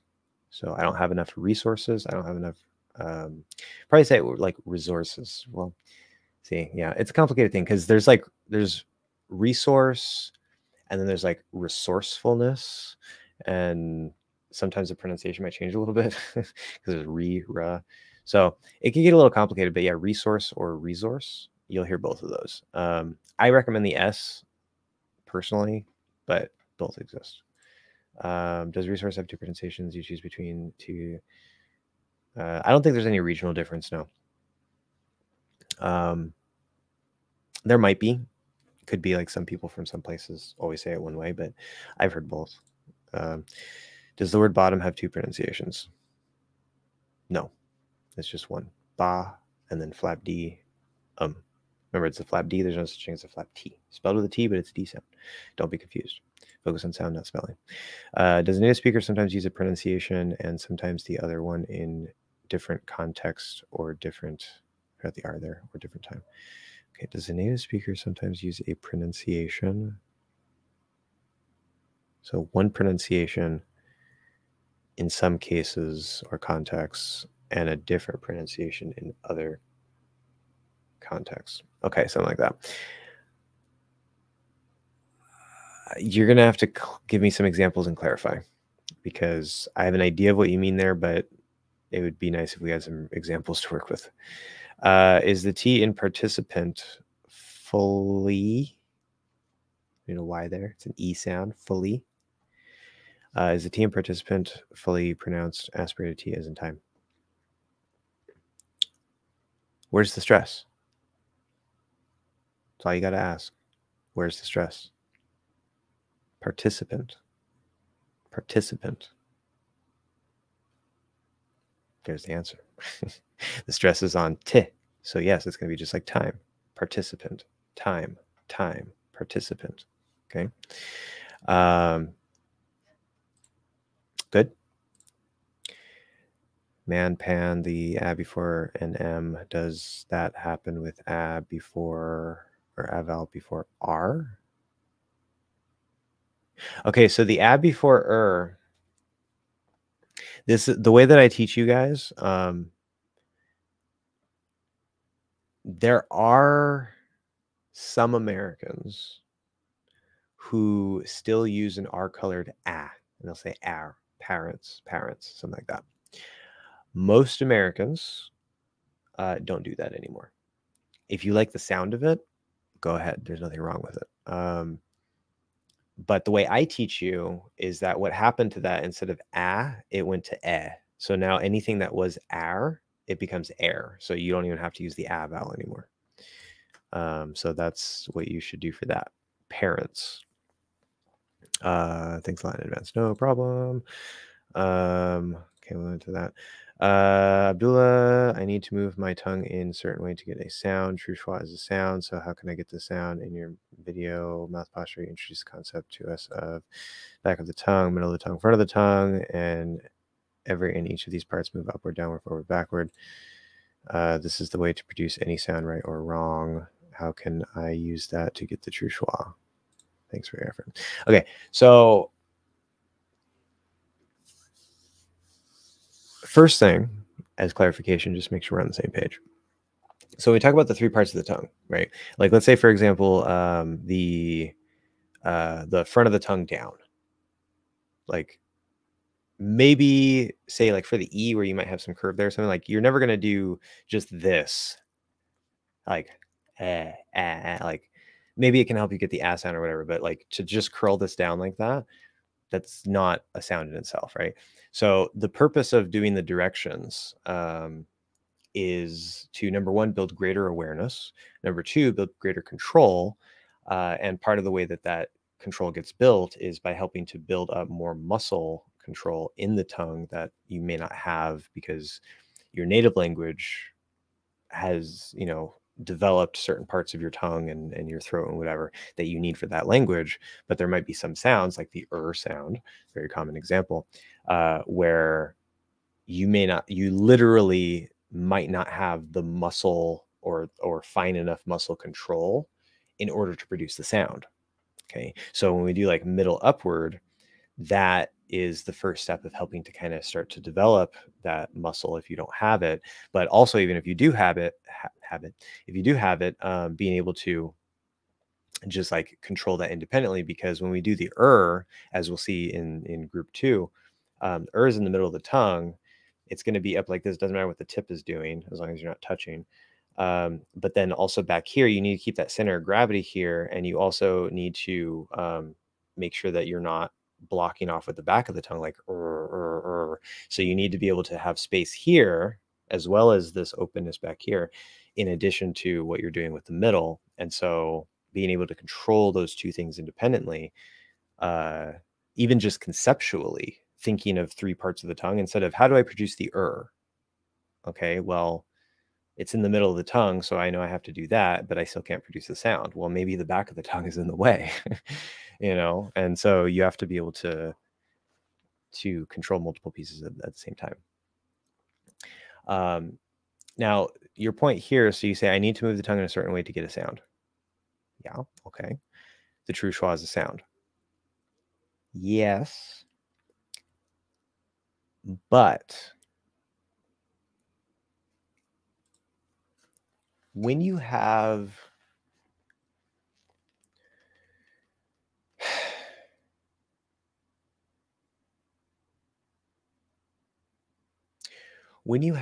the posture held correctly, there's going to be a particular sound that is naturally produced. It's like a default sound, sort of, right? And I've already verified this through Spanish. Speaking with natives, which their center of gravity is up here. So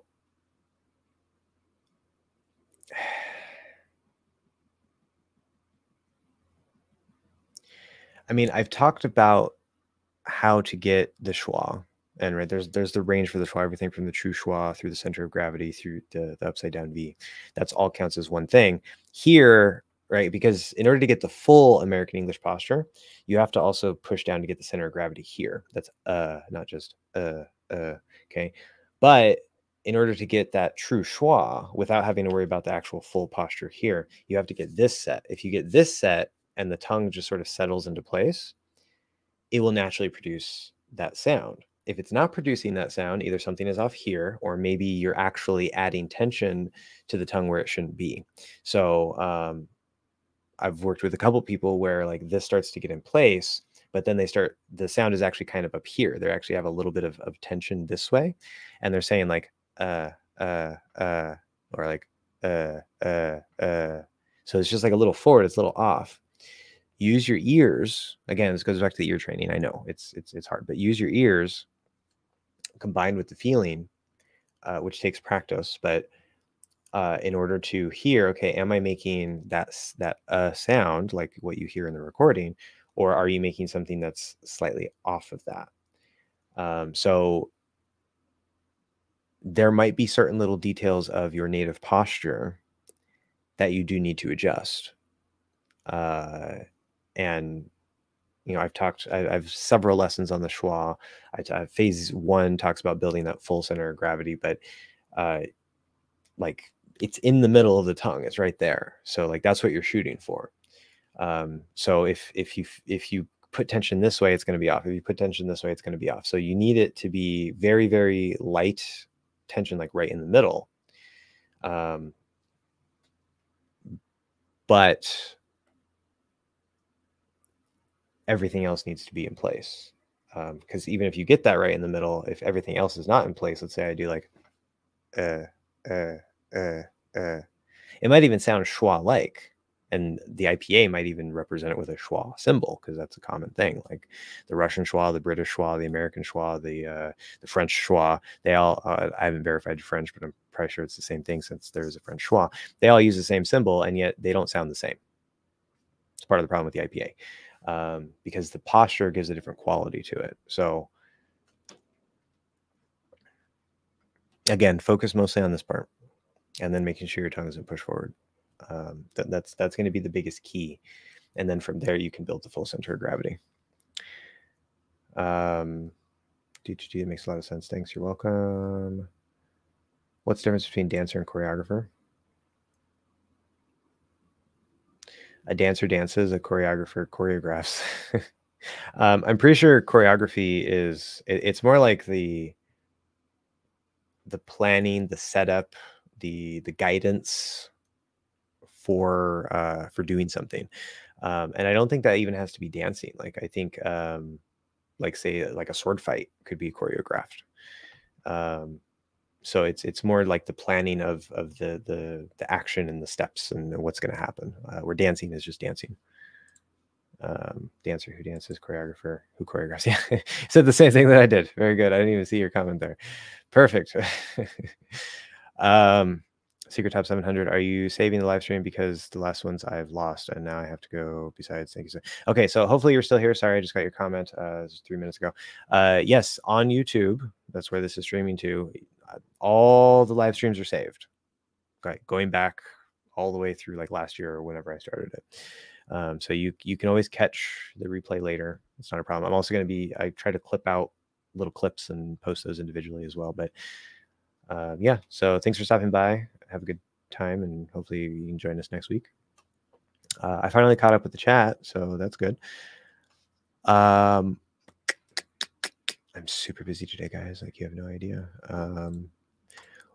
I have up to another maybe hour or so. At the most, I probably shouldn't even go that long. But if we don't have any more questions and we're kind of dying down here, I'm probably going to go earlier. How do I know if my tongue is pushed forward? Any signals I speak Spanish? Well, if you speak Spanish, you know your tongue is pushed forward because that's what Spanish does. But yeah, how can you tell? Like okay, it's a horrible example, but let's imagine that you've never moved this finger. Okay, so then you don't know what it's like to move this finger. Okay, now let's say one day you say, I want to move this finger. And so you focus on it, and then you start a little bit. Oh, it's starting to move, right? Starting to move. And then you start, okay, this is what it feels like to move my finger. Okay, I know it's a stupid example, but I'm trying to give something simple here to visualize. If your native posture pushes the tongue forward, that feels relaxed, okay, because it's part of your normal posture. So to you, it doesn't feel like it's pushed forward. That's the problem. So how do you do that? Well, you have to play with it. You have to experiment. You have to also listen, because the listening is going to help as well. It was actually really funny because there's one student I'm working with that early on, when we were still in phase 0, I think it was phase 0. It was either phase 0 or the start of phase 1,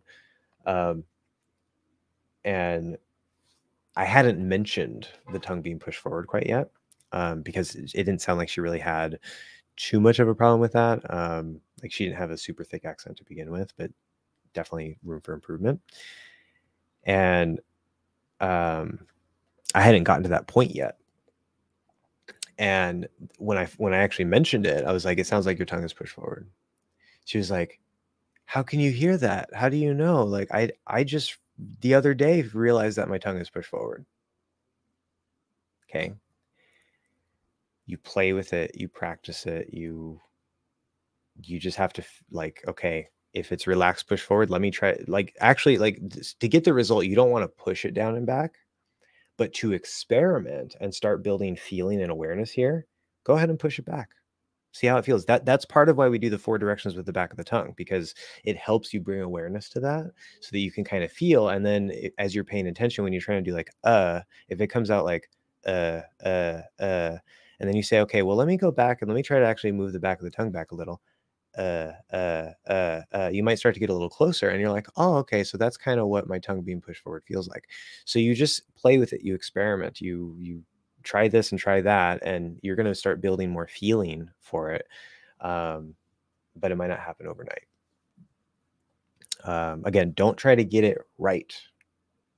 Obviously, that's the goal. That's long term. At the end of the day, that is what you're trying to do. But in order to get there, you have to focus on exploring, playing with things, because that's what's going to get you to the goal. You can't just go straight to the goal most of the time. You have to figure out how to get to the goal. And the only way to do that is to explore and play, discover things, and then you'll be able to actually get the goal. Because there are sub skills involved. People just think like, oh, you could just produce the sound. It's like, maybe you can, maybe you can't. But there are sub skills underneath that allow you to manipulate things in a certain way. And if you haven't built those sub skills, which is part of what phase 0 is designed to give you, that we're actually skill building. It's not just moving your tongue around. You're actually building certain skills you're going to need later. But when you build those certain skills, then you have greater ability to feel things and to change things as you need to. And that's what's going to get you to the goal. Okay. So that's the best I can say. Listen closely to the sound. You're going to start hearing when it's pushed forward, and I know that for a fact, because now any student I'm working with at any point, I can hear if their tongue is pushed forward. Now, of course, I get lots of input working with many different people, and so it's trained my ear for what that sounds like. But it eventually it starts becoming very, very obvious if you're paying close attention. So okay, so I know you don't mean to, but it sounds to me that you either didn't get what I meant, or you don't want to answer me something like beating around the bush. I'm asking how to produce You're telling me feel it. I hate reading books when you need read books. Asking how can I do that? How can I stop hating books? How can I do that? How can I produce a schwa sound? Sorry for the harsh tone. No, that's perfectly fine. But I want to know how. Well, that's what I was saying. The way that, okay, so maybe I should have elaborated a little bit on this. So I've talked many times about how to produce a. Okay, so that's the information of how to produce it, right? You can go watch those lessons. Like, that's how you do it. I can give the whole lesson here and repeat everything that I've said before. I don't think that's very useful. So there's that. Okay, now if you go through that and you still don't get the result, okay, so that's probably why we're here, right? Because I'm sure you've seen those. And then that goes back to my other point that I was just telling Edo, you have to play with it, right? Like, say, so sometimes what I like to do a little magic trick with some of my students. It doesn't always work, but usually it does, where they say they have a sound in their language that doesn't exist in English, right? Maybe it might be kind of similar to an English sound, but I like to try to get a sound that doesn't exist in English. And the little magic trick I like to do is I'll pick that out and I'll say that sound. And I'll have them say it several times and I'll listen very closely and I'll try to map it. Okay, that's a skill. Mapping what you hear onto your mouth, that's a skill that you can develop. Okay. The mouth posture course is designed to help you kind of try to do that, especially phase 0. That's sort of the beginning of building that map. Now, everybody's brain works a little bit differently. Maybe that just doesn't happen for you. I don't know. But I'll hear the sound. That'll activate things in my brain based on what I'm hearing in order to kind of feel, without even moving my tongue yet, just kind of feel, okay, based on what I hear with this sound, I'm probably going to have to use my tongue in this way. And I can actually start to kind of feel like, even if I'm not moving my tongue, I can start to feel, okay, the sound feels like it's probably going to be around here. And I'll have them say it a few times, and then I'll actually try it myself. Usually, it might take me 2 or 3 tries to actually get it. Sometimes I don't get it because it's just too difficult. I don't quite have the muscle. Maybe my posture is way off, whatever. But quite frequently, with the people that I've done this with, I can actually produce either the perfect sound or a near perfect sound with just that little bit of feedback and mapping. Okay. Now, why do I mention that? Because if you don't have that skill yet, which is perfectly fine, you haven't developed it, and you're not familiar enough with your vocal tract and how to manipulate things, I could, and I've done this actually in my teaching career, I could explain 10 different ways, or try to explain 10 different ways, 10 different angles of how to get the schwa sound. And I don't know the answer to that. No phone, I'm not talking to you. And at the end of the day, maybe none of them work for you. The way that I tend to explain things, a lot of people leave really great comments saying like, oh, the way you explain it, I finally got it, this and that, whatever. And so that's great. But for some people, even people I've worked with directly, they just don't quite seem to be able to get it. And so then I'm like, well, how do we do this? Because I can't think of anything else to do. Well, at the end of the day, right, I'm just a guide. I can explain 10 different ways to do it, but you have to feel it. So as far as the explanation goes, I've explained that in other places of how to produce it. What then is left is for you to play with it, explore, listen very closely, feel the feeling, make little tiny micro adjustments. Okay, don't just go like just don't just like shoot randomly in 10 different places in the dark. That's not how you do it. You try it, you start. So let's say you start with like and you're like, okay, I know that's not right. Okay, maybe you think that's right, but let's assume that you can hear that and that's not right. Okay. So then you say, okay. Then you say, well, what's something that I can change? So we know this area might be a problem. We know the tongue being pushed forward might be a problem. We know the sound is supposed to be in the middle. So we have an idea of what the pieces should be, but based on what you're producing, those pieces aren't in place. Okay, you're not doing something right. So you say, okay, let me change something. Now you want to do this in a very controlled, methodical fashion. Don't change one thing here and then go back and then change something over here. No. Let's say, let me just focus on on this area, because as I'm doing this, I'm trying to tighten it up a little bit. So I say like okay. So now let me try to open this a bit. Now there's a little difference in sound. Again, if you can't hear it, I know ear training, that's the bottleneck. The feedback is important. That's kind of the big problem. But provided, let's just, for the sake of explanation and argument, let's say that, okay, you can hear that sounds a little better.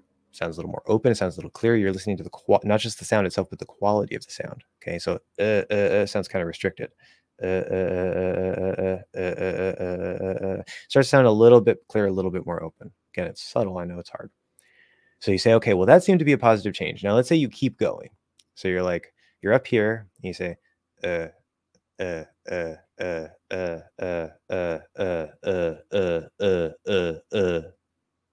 okay, you went too far. Now you're just lowering your pitch.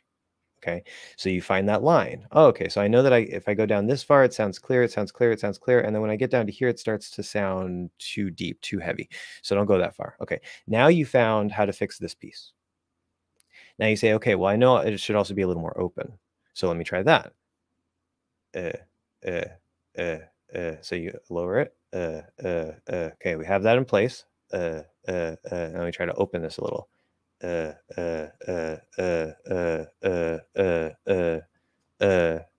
Keep in mind, I'm keeping all this in place. I'm not moving anything here. I'm not letting anything change here. I'm just trying to focus on changing this and then changing this. And I'm doing it little by little, making sound as I make progressive change going forward. Now, in this case, it's straightforward. I'm trying to give you a simple example where it's like, I'm just going in one direction until I find it. You might go in one direction and it's going the opposite way. And then, you have to go a different direction, make a different kind of change. So then, okay, now this sounds open, this sounds clearer, but the sound still isn't there. So you say, okay, well, this part seems like maybe it's better. I'm getting a better quality of the sound because we know it should sound very open and not restricted. Okay, so then you say, well, maybe my tongue is pushed forward. So we go, so I'm just trying to let my tongue sort of settle down and back. Now we're starting to get closer. Sounds a little bit better. It's not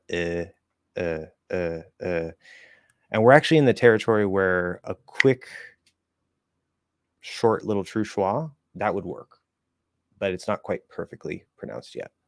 So then you say, okay, well, I feel like this is back. I feel like this is open, but it's still not quite right. So maybe I'm sort of a little off place here. Maybe I'm not quite in the middle. Yeah. And so you kind of got to play around with that. You make little changes like,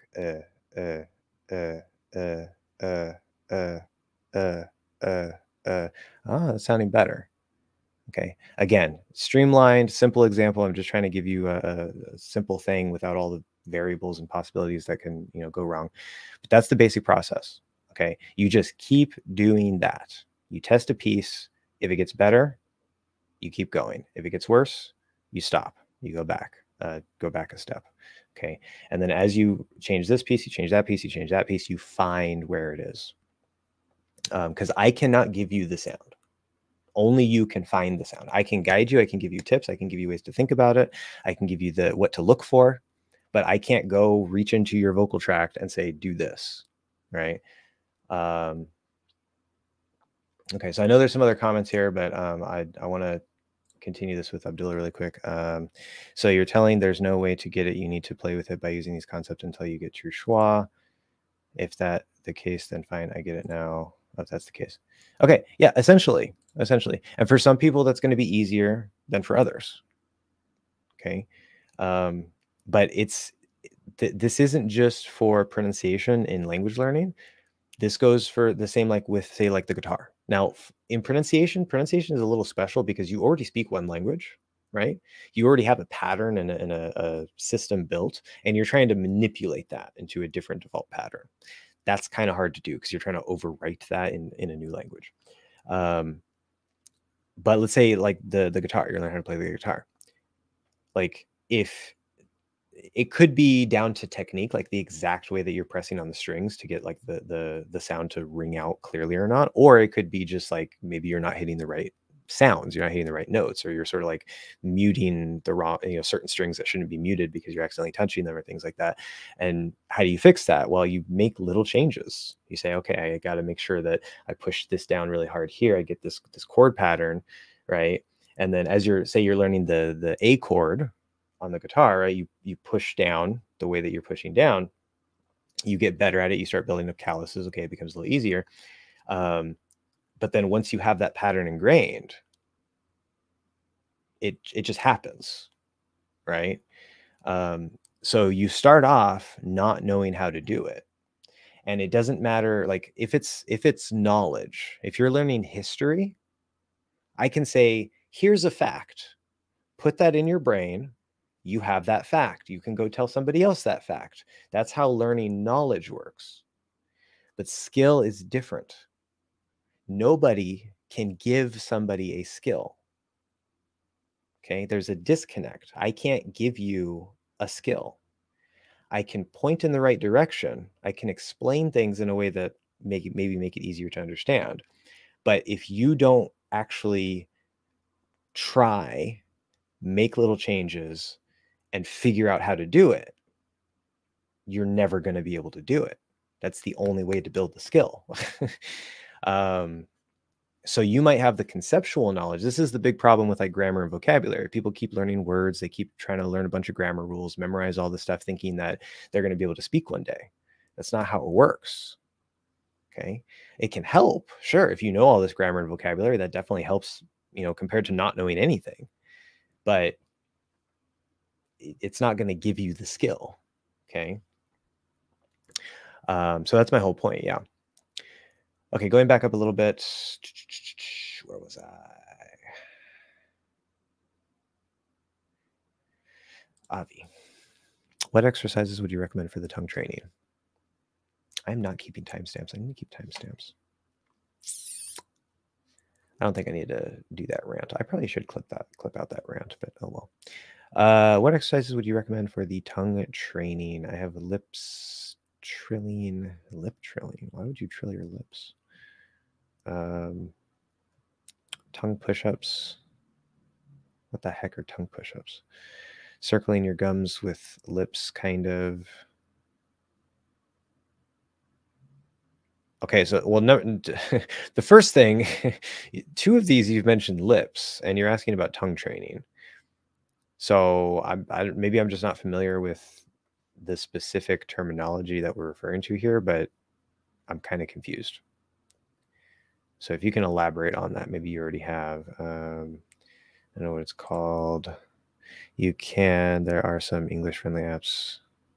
I don't know if that's related to something else. I think it's related to something else. Elaborate on this. But what I will say, phaser of the mouth posture course. That is literally, I mean, it also goes into the throat. But phaser of the mouth posture course is literally like its almost entire existence is training your tongue. Like it's a tongue training lesson. In addition to that, the whole mouth posture course is in some way a tongue training course. The entire course will train your tongue. It's for each individual specific sound. You're going to see more of that when I make the first lesson for phase 2, when we actually start building some of the sounds. But for the phase 0 lesson, that's just building a foundation.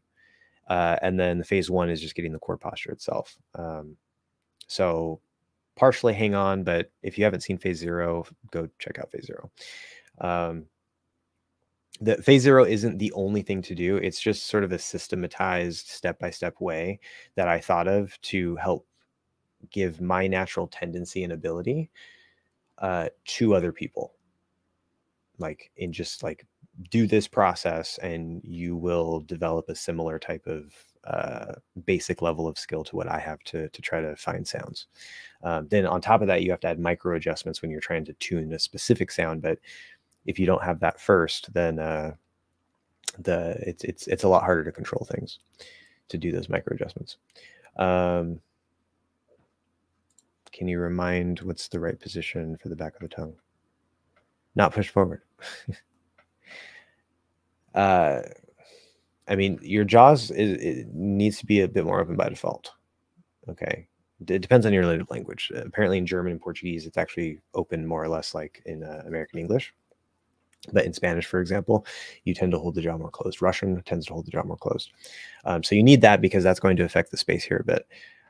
So the back of the tongue might be a little bit lower. Now you're not trying to push it lower. You're probably going to do an ah sound if you do that. But it's naturally you're going to have a little more space if your jaw is a little more open. Okay.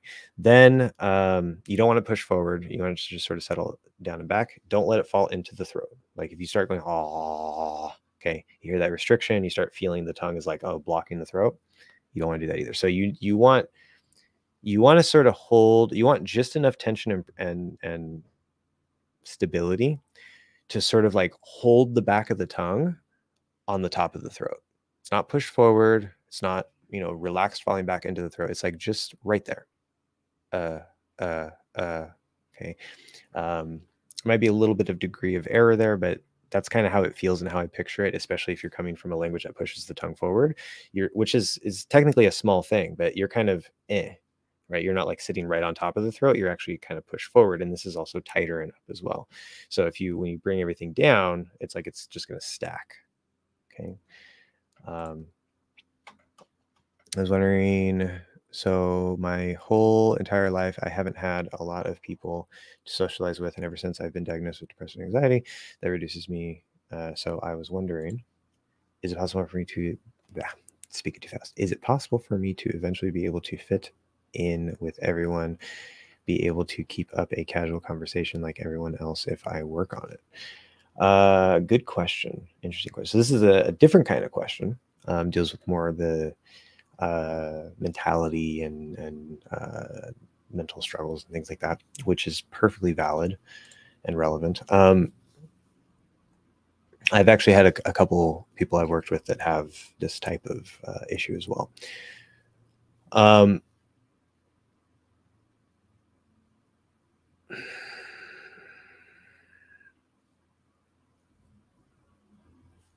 Back over this. I was wondering, is it possible? Is it possible? I would say yes. Now, depending on whatever struggles you're dealing with, plus if, like, let's say if you're introverted, like I am, it's not going to be easy, right? And right, like it shouldn't be easy. Like, it'd be nice if things were easy, but if things were easy, they wouldn't be really, really worth doing, like, which I guess is easy to say, but like growth requires discomfort, right? Like just think about it literally when, like, if you're a child and your body is physically growing, right?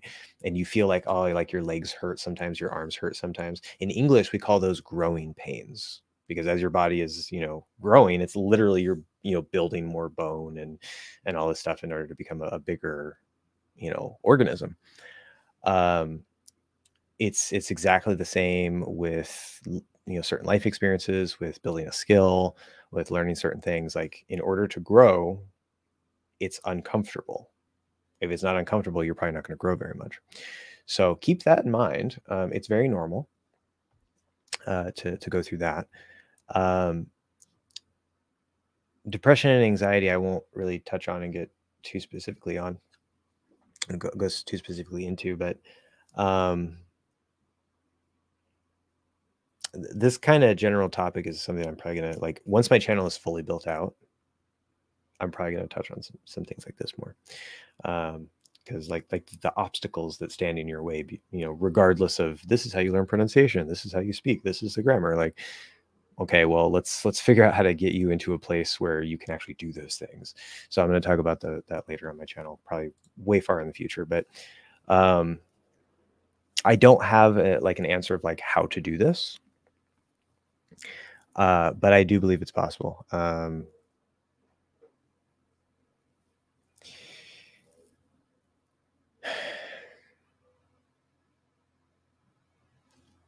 Yeah, I mean, I just don't have much to say. Like, all I can give you is like encouragement, but also keep in mind that it's probably not going to be easy. Yeah. One tip. This is a random tip off the top of my head that I just thought of right now in this context. You can try and see. So there's the idea of parents in skill development. I took this from the art world. It's a common concept in art where, you know, like you're trying to learn how to draw or whatever, and you see this artist and this artist and this artist, and you say, okay, well, I like how this guy does shading. I like how this guy does bodies, you know, whatever, or I like how this girl does, you know, landscapes. And so you take this element from this person, this element from this person, and you bring it into your own art. Okay. Very powerful technique. You can use that in any skill. You can use it in music, right? Actually, that's usually how music works. You have influences from, you know, other people. Like Ed Sheeran was clearly influenced by Marvin Gaye. So, like, and that's perfectly fine, right? You take it, you steal pieces, right? It's not really stealing, right? You take the pieces, you transform it into your own. So why I'm bringing this up here, that can apply directly to language learning as well. Whether it's, you know, like if you like the way a certain person speaks, you like their cadence, their pacing, their, you know, the certain words that they use, because, you know, not all natives use all words, obviously, but you like how this person speaks, you can use them as a parent to model and to shadow. So aside from doing that, you can also, because you're trying to figure out like, okay, well, how can I fit in? Well, just find, again, scope for you is a little broader. It's kind of like life instead of just language learning, but you can do it through language learning where you say, let me pick, say 2 or 3, don't do more than 3, right? It's actually probably better maybe if you just do, I would say 2, because 1 is kind of limited and you start at, like, becoming a copy of that person. You don't necessarily want that, but 2 or 3 people, and say, okay, I'm looking for people that have the conversational qualities and the confidence qualities that I want in my own speech, my own interaction. Again, if you're introverted, that might be extra hard to do, but it's possible you can do it. Okay. And so you start modeling these people, use it as input. We talk about this a lot in language learning. It's exactly the same. These 3 parents, 2 or 3 parents, are going to become your input, especially if you can see them on video. Maybe they're YouTubers or something. Absorb their content as much as possible to the point where you start mimicking certain traits that they have. Okay. Now, if you never go out and try to use it, all right, it's probably not going to fully form and stick. So there is an element of actually trying to get out and interact with people, but you can spend a period of, say, a few months, or whatever works in your life, where you find these 2 or 3 people, you absorb their content as much as possible, you try to mimic them. Don't try to become a carbon copy of just one person, of course, but mimic them. Take things that you like, practice repeating after them. Practice. It doesn't matter if the pronunciation or whatever is perfect. That's not the point. The point here is to speak like them in a confident way, right? And in a casual way. And so when you start doing that, you're giving your brain food for, okay, this is how I do this. This is what I'm going to model. And when you get kind of comfortable with that and you start to notice, okay, yeah, I can kind of do this, then you go and you say, let me test this. Let me actually interact with the person. It's going to be really hard at first. It's going to drop your ability because you're nervous, you're not used to it, whatever. But you just keep doing that, keep doing that, keep doing that, and get used to actually interacting with people after you absorb that and continue to absorb as you're practicing those things. It's just like, listening and speaking in language learning, except here you're working on a specific traits from other speakers to develop into your own personality and your own ability, beyond the language itself. So again, not easy, but that's something you can try. and let me know how it goes. But let's see what else we got going on here. Avi. There's some English speaking partners. I don't know if that is related to Mr. Go Big or Go Home, or something else that I was saying. I don't remember. But won't recommend this unless you have an angry head and won't side you. Okay, so yeah, if people are interested in that, you can check it out. Or you are a sage. Yeah. Wendell, do natives? I just don't read things right. Do natives sometimes use the first pronunciation of resource? Okay, so clarifying your question there with a specific example. Yeah, so this goes back to what I talk about the dynamic range and flow, right? So for any given, I mean, the articulation of a particular sound is going to fit on that sort of enunciated to lazy fast range. But when we're talking about at the word level, so let's say we have resource and resource, where you can say it as an S or a Z. There are some speakers, probably for regional reasons, like maybe on the West Coast they say one, the East Coast they say another. Sometimes that happens, right? So let's say for one particular speaker, maybe they always just use the S. For another particular speaker, maybe they always just use the Z. Maybe a third speaker has been influenced by both, you know, like maybe one parent came from one part of the country, another parent came from another part of the country. Maybe they're both common pronunciations. It's not like a super regional thing, but you know, it's just two ways to say the same thing. And then so because they're one parent says one parent says the other, they're influenced by that, and they sometimes use either one. It doesn't matter. It doesn't matter as long as one of the pronunciations is not like a super regional pronunciation. You're fine. Whichever one comes out is fine. So yeah, I wouldn't worry about that. Just make sure it's not super regional. I actually have an example of this. One of my roommates, for some reason, he's from Nevada, which is West Coast. So I don't know why he says this. And I've never heard anybody from any other part of the country, West, East, anywhere, say it this way, except maybe once in a YouTube video from a random person. But when he says the word taxes, he says taxes. And it's every time he says it, it's just like it stands out like it's just waving like a big sign saying S, not Z. Taxes. It just stands out so much, so clearly. And to me, I think that that's a regional thing for sure. Like I just haven't been exposed to it as much, but you know, natives are generally exposed to a wide range. And you know, not saying that he's wrong, but I would recommend that if you're going to say the word taxes, that you say it with a Z,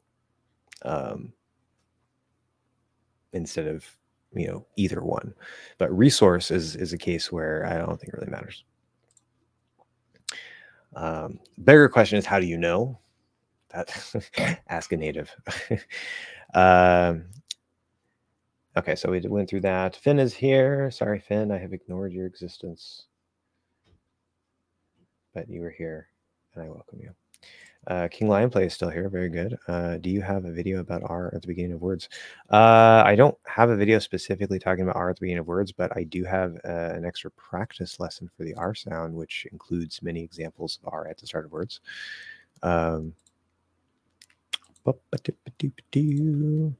Extra practice R sound. I'm pretty sure I have a lesson for this. Extra practice. That's probably for extra. Oh, it would be complicated. Extra practice and show up. Okay, I have to do this manually. Sometimes this YouTube search on my channel does not work. Practice. I haven't made one for R. I'd be surprised. I know I made one for the R colored vowels.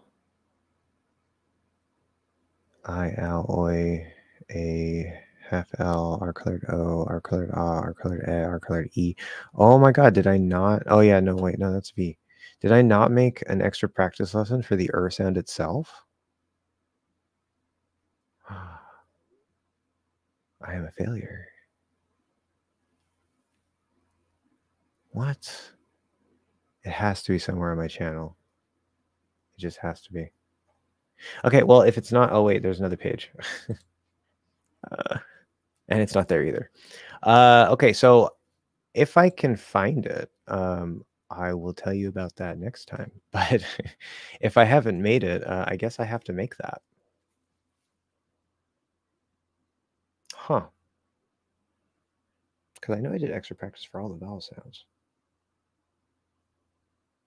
I don't know what's... Did I skip er? Why did I skip to er? Let me check the pronunciation course itself. Because maybe it's just not popping up in the search. Let's see. R sound. Ooh. Vowel sound. Oh, wow. Yeah, I go from straight into ooh, and then there's ooh extra practice. Oh, I'm such a failure. Okay. It's a good thing you mentioned it, because I didn't even know I skipped that one. Okay, so I'm going to add that to my list. That'll be a relatively quick, easy video for me to make in the near future. So that I should be able to do that relatively soon. I'm working on a lot of big stuff and trying to improve the content, so a lot of my energy is going there right now, but definitely something I can get up for you guys. Extra practice. I'm so shocked. Like, how else am I missing? There's things I just haven't made yet that are on my list, but that's something that should have been made a long time ago. I've heard someone pronounce she doesn't know how to even... Okay, she doesn't know how to even do it in the first place.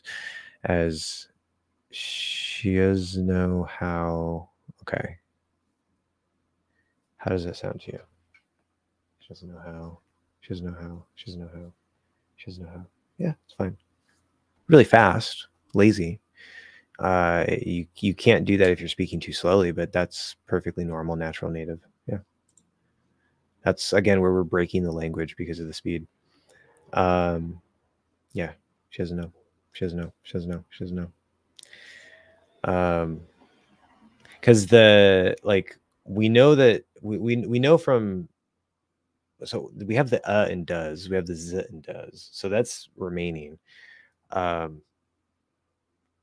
doesn't know. She doesn't know. She doesn't know. She doesn't know. She doesn't know. She doesn't know. You probably want to add a little bit of nasal, just that partial nasalization that I think also helps a bit with that, because we're not saying the N. It does sound a little bit better if I try to add partial nasalization.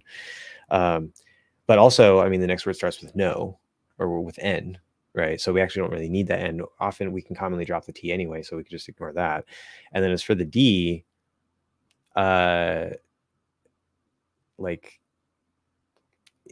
based on the context, like she and then verb.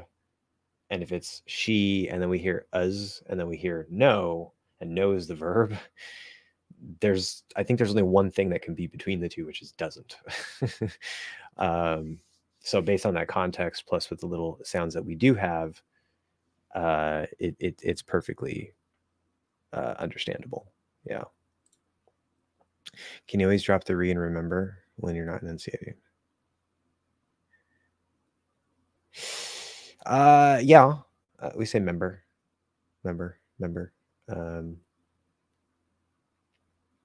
And do people ever reduce it to remember? You have to remember. You have to remember. You have to remember. But you have to remember. You have to remember. Maybe if we're getting really fast and lazy, but like when the first time I intentionally tried to do that, it came out as remember.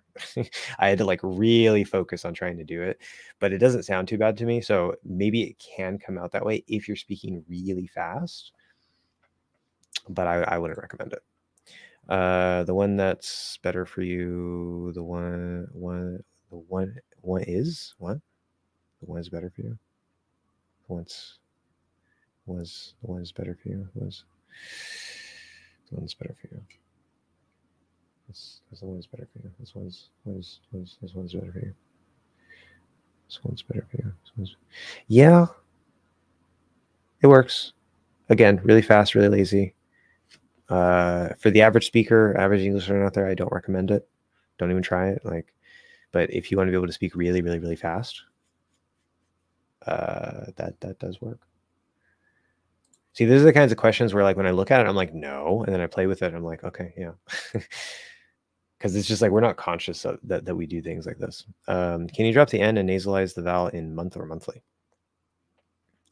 And in fact, I need a timestamp here because a fairly well-performing video that I put before was like talking about fast speech.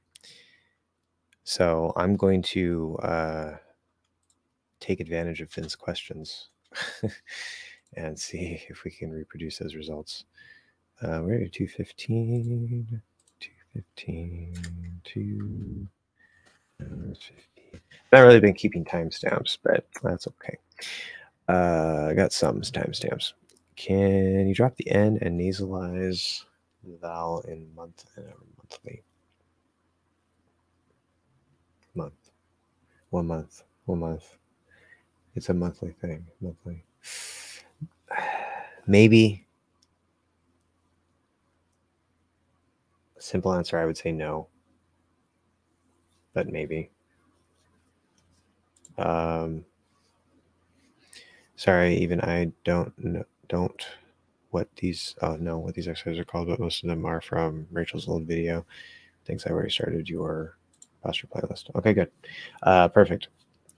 Yeah, of course I'm aware of Rachel, and I'm sure she has good exercises too. I haven't heard of those specific exercises from her because I don't sit around watching other teachers' content all day, and I don't want to, be influenced too much and like steal stuff. I kind of want to, like, it's good to grow and see what other people are doing, but I want to try to make sure the stuff I'm coming up with is my own stuff. And then if it happens to overlap with somebody else, then that's just proof I'm on the right track and, better for you because it lines up with them. Anyway, PTSD. Okay.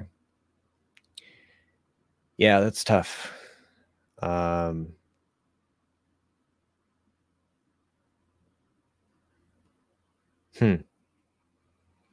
Again, I'm not qualified, not qualified here, but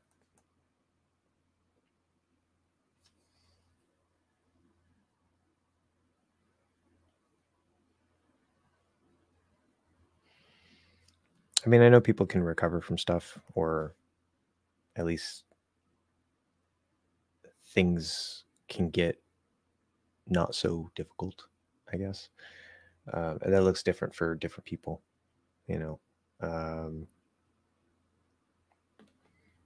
not my expertise.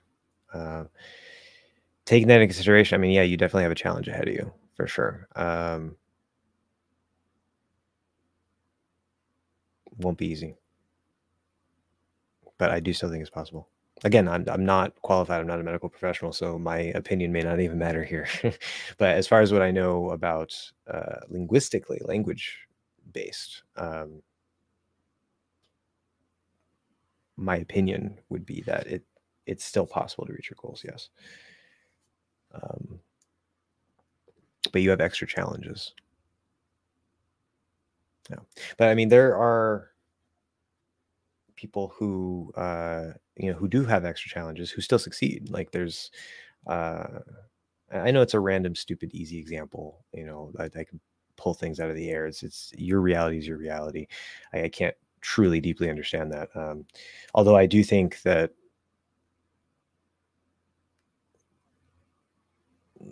I'm not even going to mention that based on my experience because it's not even going to match yours. But anyway, what was I going to say? Lost my thought there completely.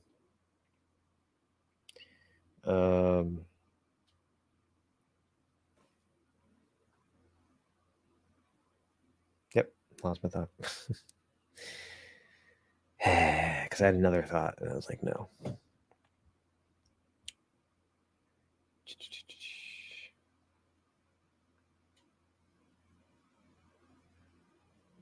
Oh yeah, like stupid simple examples, like which they're not stupid in themselves. But like you might see a video of like, I saw this video of like, I think there's this guy who like he doesn't have any arms and legs, and yet he's a black belt in some martial art.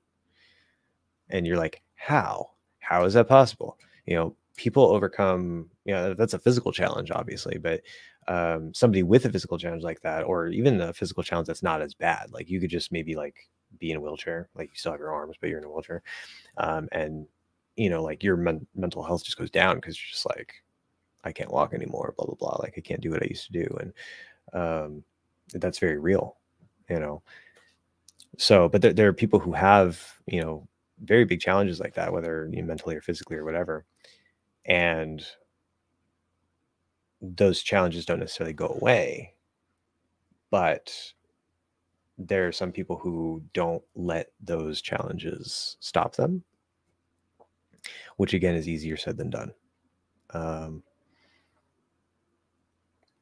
I do believe that if you really want it and you are consistent and you try different things, see what works for you. I try that parent modeling technique as one idea, and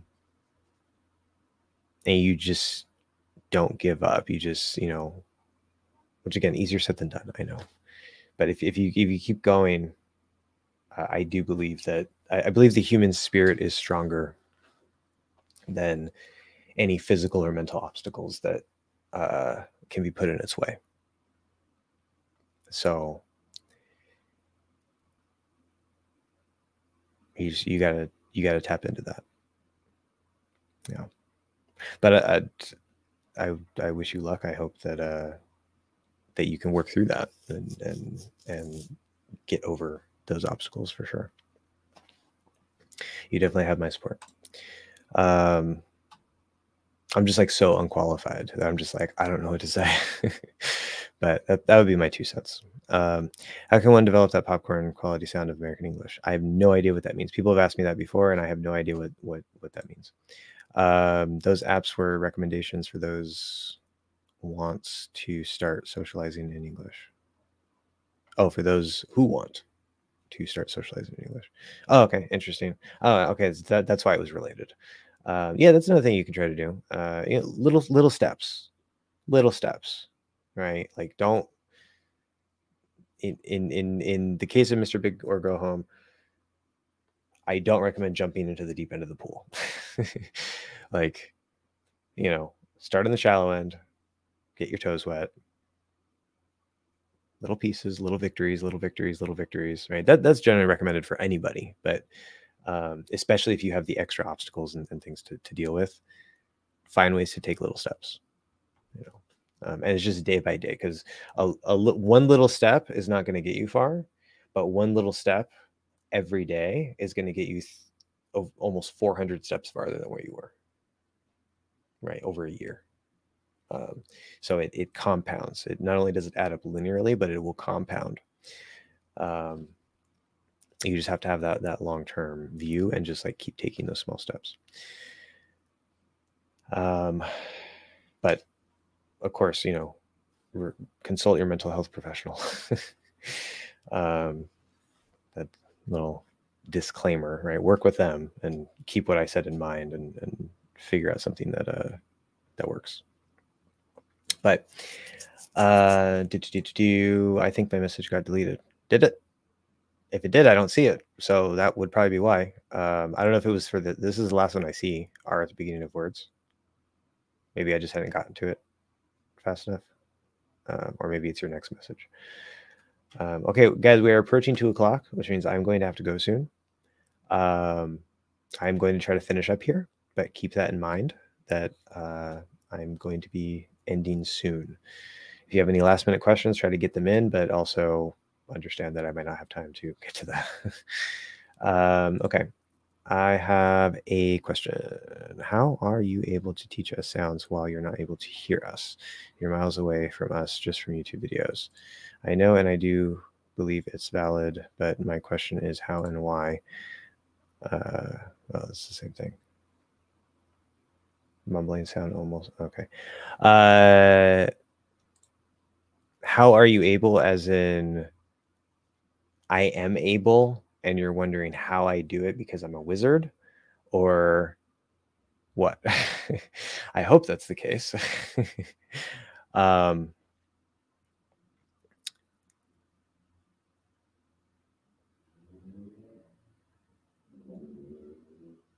I mean, obviously the ideal situation, whether it's with a teacher or just a person, like just a friend, you know, who's a native speaker or has a very high level, um, you would, you know, speak to that person. I see no. Clarify, please. You would speak to that person and get feedback from them, interact with them, learn from that.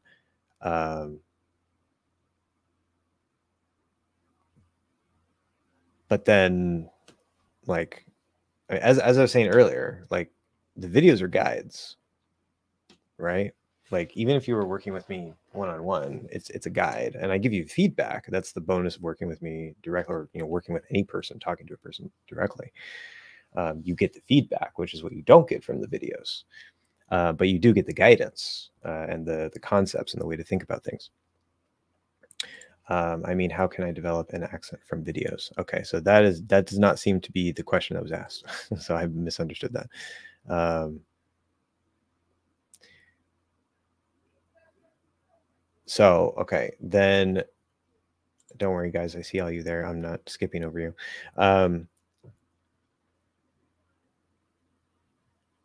My goal, in terms of the pronunciation part of English Hacks, I mean, how can you give me a guide while you don't hear me? Yeah, no, that's a perfectly valid thing. My goal is to, as much as possible, for as many people as possible, reduce or eliminate the need for a teacher. Right? Now, some people, they just like having a teacher. They like the guidance. You know, maybe they learn a bit better that way, and that's fine. But I'm very, very big on self-learning. And right, I'm not just teaching you the sounds. I'm also trying to give you the techniques, like the shadowing and the micro adjustments and you know, the phase zero work that we do in the mouth posture and things like that. I'm trying to give you the techniques and skills that will allow you, and the ear training too, that will allow you to get the result by yourself. So, because obviously I can't work with everybody. Like there's too many people in the world, right? So, but I also don't like that. I mean, like obviously, yeah, I charge for classes. I got to work. I'm trying to make money for this, and I still give you guys, you know, so much away for free that I should probably charge for. But like, I really hate when, you know, it doesn't have to be for language. It could be for some other thing, but where you see like somebody just tries to get you to sign up for their course and sell you like, you know, like $1,000, $2,000 thing that promises results. And then you know, you pay for it and then you try it and then it doesn't work. And, you know, it's like, I'd rather just give you the skills that you need instead of trying to like sell you on the promise of the result. Right. Because I can't give you the result. That's the whole thing. I can't give you the result. Only you can get the result. So even if you're working with me or you're working with somebody else, you are the only person who can produce the sound. You are the only person who can develop your accent. No one can do that for you. So again, the feedback is the big missing link that you don't get from the videos. And that's an issue. You need feedback of some kind, whether that's training your ears and getting feedback from yourself through experience and trial and error, or the easier way, working with somebody, even if it's just a native speaker, to tell you how you sound. Because all you really need at the end of the day, if you have a native speaking friend, right, you jump on Skype, some random dude from, you know, the middle of the United States, and you're like, hey buddy, language exchange, I'll teach you Arabic, you teach me English, right? Let's practice. And you're not even teaching, you're just practicing, right? And you say, okay, so this is, you know, free language exchange. It doesn't have to be this way. You could pay somebody to do this, whatever, but you don't need to actually have somebody give you, like, tell you how to change things. My videos hopefully are going to give you the skill to know what you should be aiming for and how to change things, then all you need is any native speaker to tell you, okay, I'm trying to produce the R sound, and they'll tell you, doesn't sound quite right. That's all you need. If you have the right skills, you just need that little bit of feedback. You make a change. Still doesn't sound right. Make a change. Still doesn't sound right. Make a change. Still doesn't sound right. Make a change. Right. And preferably ask them to tell you, does it sound like I'm getting closer or does it sound like I'm getting farther? Now, the benefit of working with somebody like me who is a teacher and who has experience is that I can help pinpoint exactly what you're doing wrong and help speed up that process. But at the end of the day, you apply this, get your tongue working, build up the awareness, apply micro adjustments, try the sound, get the feedback. And if they say you're sounding closer, you keep going that way. That's the basic skill that I'm trying to give you. You have the ability to manipulate it to get closer. And then if they say, oh, you're getting farther away, you made the wrong kind of change. Okay. So my goal is to be able to give you what you need to where the only missing piece is just a little bit of feedback from any native speaker. Okay. So yeah, you're right. And then of course, I might be familiar with Spanish or with this or that language, and I might know, oh yeah, okay, Spanish speakers push their tongue forward. And so that's a big piece that I can send out to Spanish speakers because I'm familiar with that. Right. But even then, that's just a piece of information. You have to figure out what that feels like and how to change that. So, so the real answer to your question is, how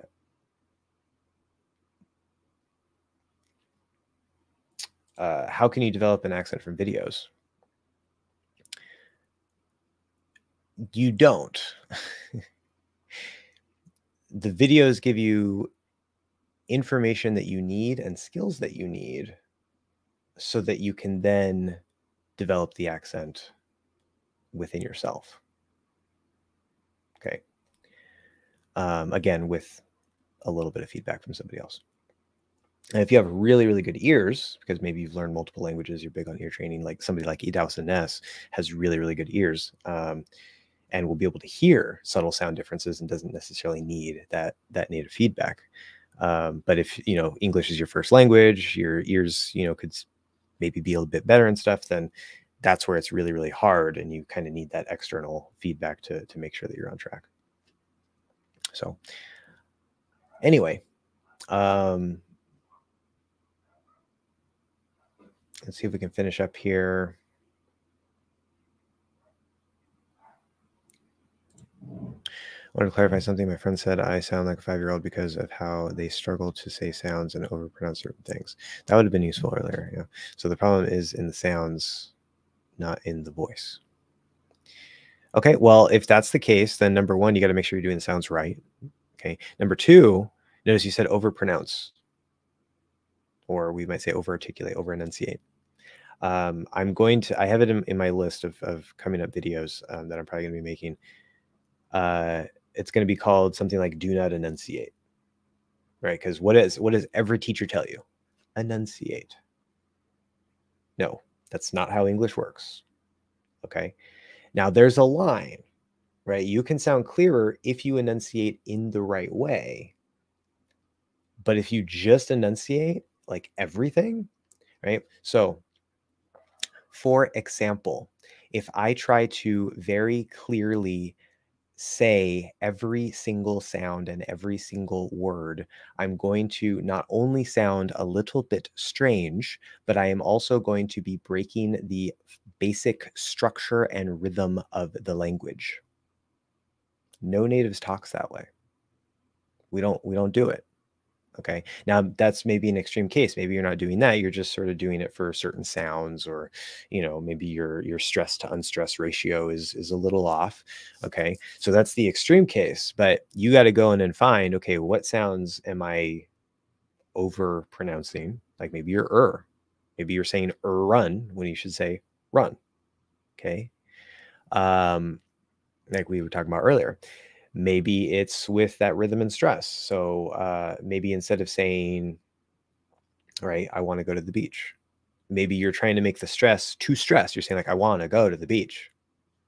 It's too much. Okay, you don't want to do that. So figure out what it is, tone it down.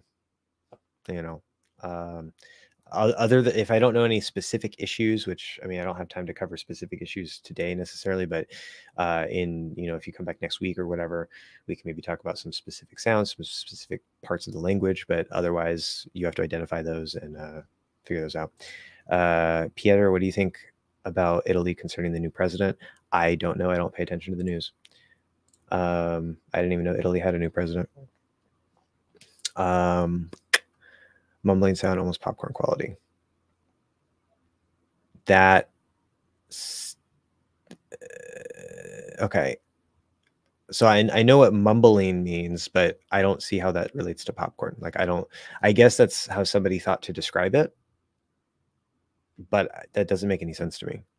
And the question was, how can one develop that? So you're basically asking, how can I mumble in American English? Don't. I don't understand the question. I guess I'll try to look that up. I'll like popcorn quality American English and see. I'll give my opinion on that later, but it just doesn't make sense. Okay. By popcorn, I mean that deep, dark, sort of creaky quality. Okay, so my recommendation, do not try to artificially make your voice deep. You're just going to sound strange. Do not try to get a creaky quality. If you like it, fine, whatever. It's called vocal fry. Many Americans will use it, especially when we just wake up. I actually use it. I'll use it sometimes in the flow of my speech, but usually when I first wake up, I don't want to talk. So what do you want? Okay, whatever. I personally don't recommend that. If you like it, fine, go ahead. But I would recommend that you be a little careful with it. And also, if you get that vocal fry, if you get that creaking, that's actually not healthy for your vocal cords. So you're actually doing damage to your vocal cords. So, up to you. But I recommend just sort of staying away from that. Now, that being said, when we talked about lowering this here, that will slightly lower your voice. Just like when I try to raise it, it does slightly raise my voice. Very slightly. It's not some drastic change. So that will help you get a little bit of a deeper sound for sure. But trying to if you're trying to sort of sound like this, let me also get that creaky. So if you're trying to talk like this just does not, if you like the sound of this and you want to speak this way, fine, do it. But I don't recommend it. It's your choice. I think for me, it's very severe because now I've gotten to a point where whenever I see a person's face, I get flashbacks, and it's really frustrating because I've been on antidepressant and that hasn't had any effects on me, and now I can't even get a job like it's affecting my life. I don't know how to move forward in life. Yeah, it's very tough.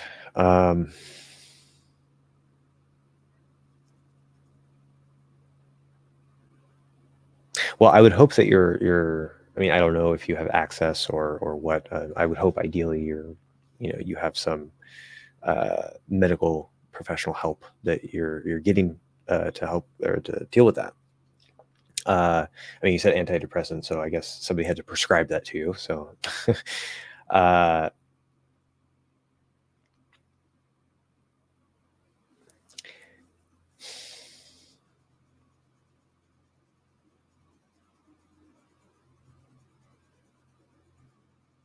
yeah. I mean, you can explore different options, that may not be normal approaches. I don't know. I'm not going to recommend anything specific. Again, I'm not a medical professional. I don't want you to go do something crazy and then blame it on me. But I'm just not qualified to talk on this point. But if you do try to implement, for example, what I talked about with that parent modeling thing, right? At first, that's the good part about it is at first, you don't even have to interact with anybody, right? Like you could just sit, watch videos, and just pay attention. Like find, again, 2 or 3 people that you like, watch their videos, right? Find YouTubers that you like how they speak, you like their confidence, you like their personality, okay? And just, you don't even have to try to use it. You don't have to interact with anybody. Just absorb their content. Just like suck it into your brain, right? For say 3 months, just that, maybe even 6 months, okay? And just model them, start adding in these little traits, and maybe sort of role play by yourself, okay? Where this might be kind of hard at first given the condition, but if you can start kind of trying to do it in your mind where you're not actually interacting with somebody, but like you're absorbing some stuff, you've been sort of getting used to, okay, I like this trait, I like this trait. You kind of start to say like, oh, how would I say that if I say it like this person? You start trying to act it out a little bit as you're absorbing this content. And then you can do exercises where maybe like, maybe like you close your eyes, you go into your mind, you imagine yourself in a situation where you're talking to a person, a stranger, right? Now, hopefully that doesn't trigger anything. You know you better than me. I'm just giving you sort of an idea here, but you can sort of imagine that. Okay, I maybe imagine it as a friend instead of a stranger, or whatever, whoever it is. But say like you see this friend, you see this person, and then you're going to try to, in your mind, without actually interacting with somebody, try to implement the things that you've been absorbing from this content and try to actually act it out. Okay. Now you have a very low stakes environment where you're not actually interacting with somebody in real life. Okay. You get to sort of practice in your mind, which is a very powerful technique. People dismiss it, but it's a very, very powerful technique, just even like just building skills. And so you spend some time, it's like you're rehearsing in your mind. You're sort of like getting used to the idea, getting used to what it feels like if you were interacting with a person. And then eventually, say maybe after 6 months, maybe after 8 months, okay, you're probably never going to feel ready, but given your condition, I would give it a good period of time to like get comfortable with at least the idea. And then when you go and interact with somebody, you'll kind of already be used to it a little bit in your head. You just have to get used to actually interacting with another person. And that might be a good path to go, is sort of do this step-by-step immersion period where you're soaking up these personality traits, trying to play with them yourself, imagining using them yourself before you actually ever hit a real life situation. Okay. That would be my recommendation. Maybe consult your medical professional about that idea, clip out this part of the live stream and, or show it to them or whatever and see what they think. If they understand English, whatever it is. And if they don't think that's a good idea because they know you and them know your situation better than I do, then, maybe think of something else. But, I would think that they would probably be on board with that. And modify it as you have to for your situation. I'm just kind of giving you a general idea here of what to do. And again, not qualified. It's my 2 cents. Always consult your medical professional. But yeah, I'm technically over time. Let me try to finish this up here really quick. Can you think of a word where using I plus diphthong rather than E plus sounds weird?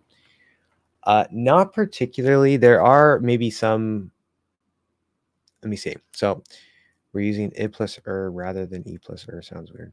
So to me, it just kind of always sounds like ear. Like when I heard other teachers saying it's ear with I was like, no. And then I kind of played with it and I realized, oh, this is actually a range. It's sort of like for the ing added ending, using in instead of ing, where it's like E plus N instead of I plus ung. I wasn't aware of that either because I just say in. But they both work. But if I say like, if I say, if I really try to get that E super clear and I say like mirror, it can maybe sound a little bit weird. Going for the E. But if I just speaking normally, I just say mirror, it's still an E, right? It sounds fine. If I say mirror, and I try to enunciate the I, that also sounds a little bit weird to me. But if I just say it normally and I try to hit the I instead of E, mirror, sounds fine. So I think it's more like if for some reason somebody is like over enunciating that ear or ear, that's what will make it maybe sometimes sound weird. But in general, like I don't think there are really any cases that where it would be like that sounds wrong.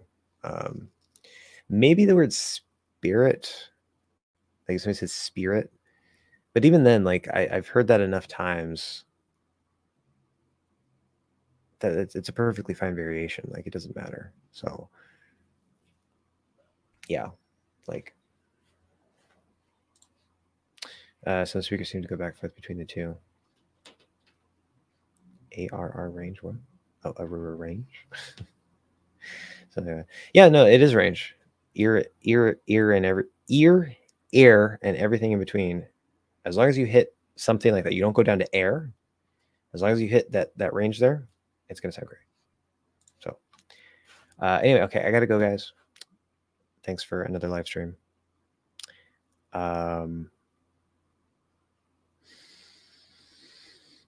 gonna want your guys' feedback on the videos that are coming up because, as I said, I'm trying to improve the quality. So we'll see how things go. King Lion says bye. I will see you guys next week. That's the wrong buy. You're going to buy me. I am not an item, sir. See you next week. Yes. Thanks for stopping by, Mr. Go Big or Go Home. Good luck. I support you. I fully support you. And I think you could do it. You can get through it. Thank you for answering my questions. No problem. LMAO, yeah. I am not an object. That's okay. Good. So thank you guys. I'll see you next week. Leave? No, I don't want to leave. I always forget I have to turn off the thing. By the way, my name is Sam. Okay. Well, good to know. Thank you. Thank you, Sam. I'll try to remember that. I'm horrible remembering specific names, but I'll try to tie that to your username. Good. Okay. End broadcast. Goodbye.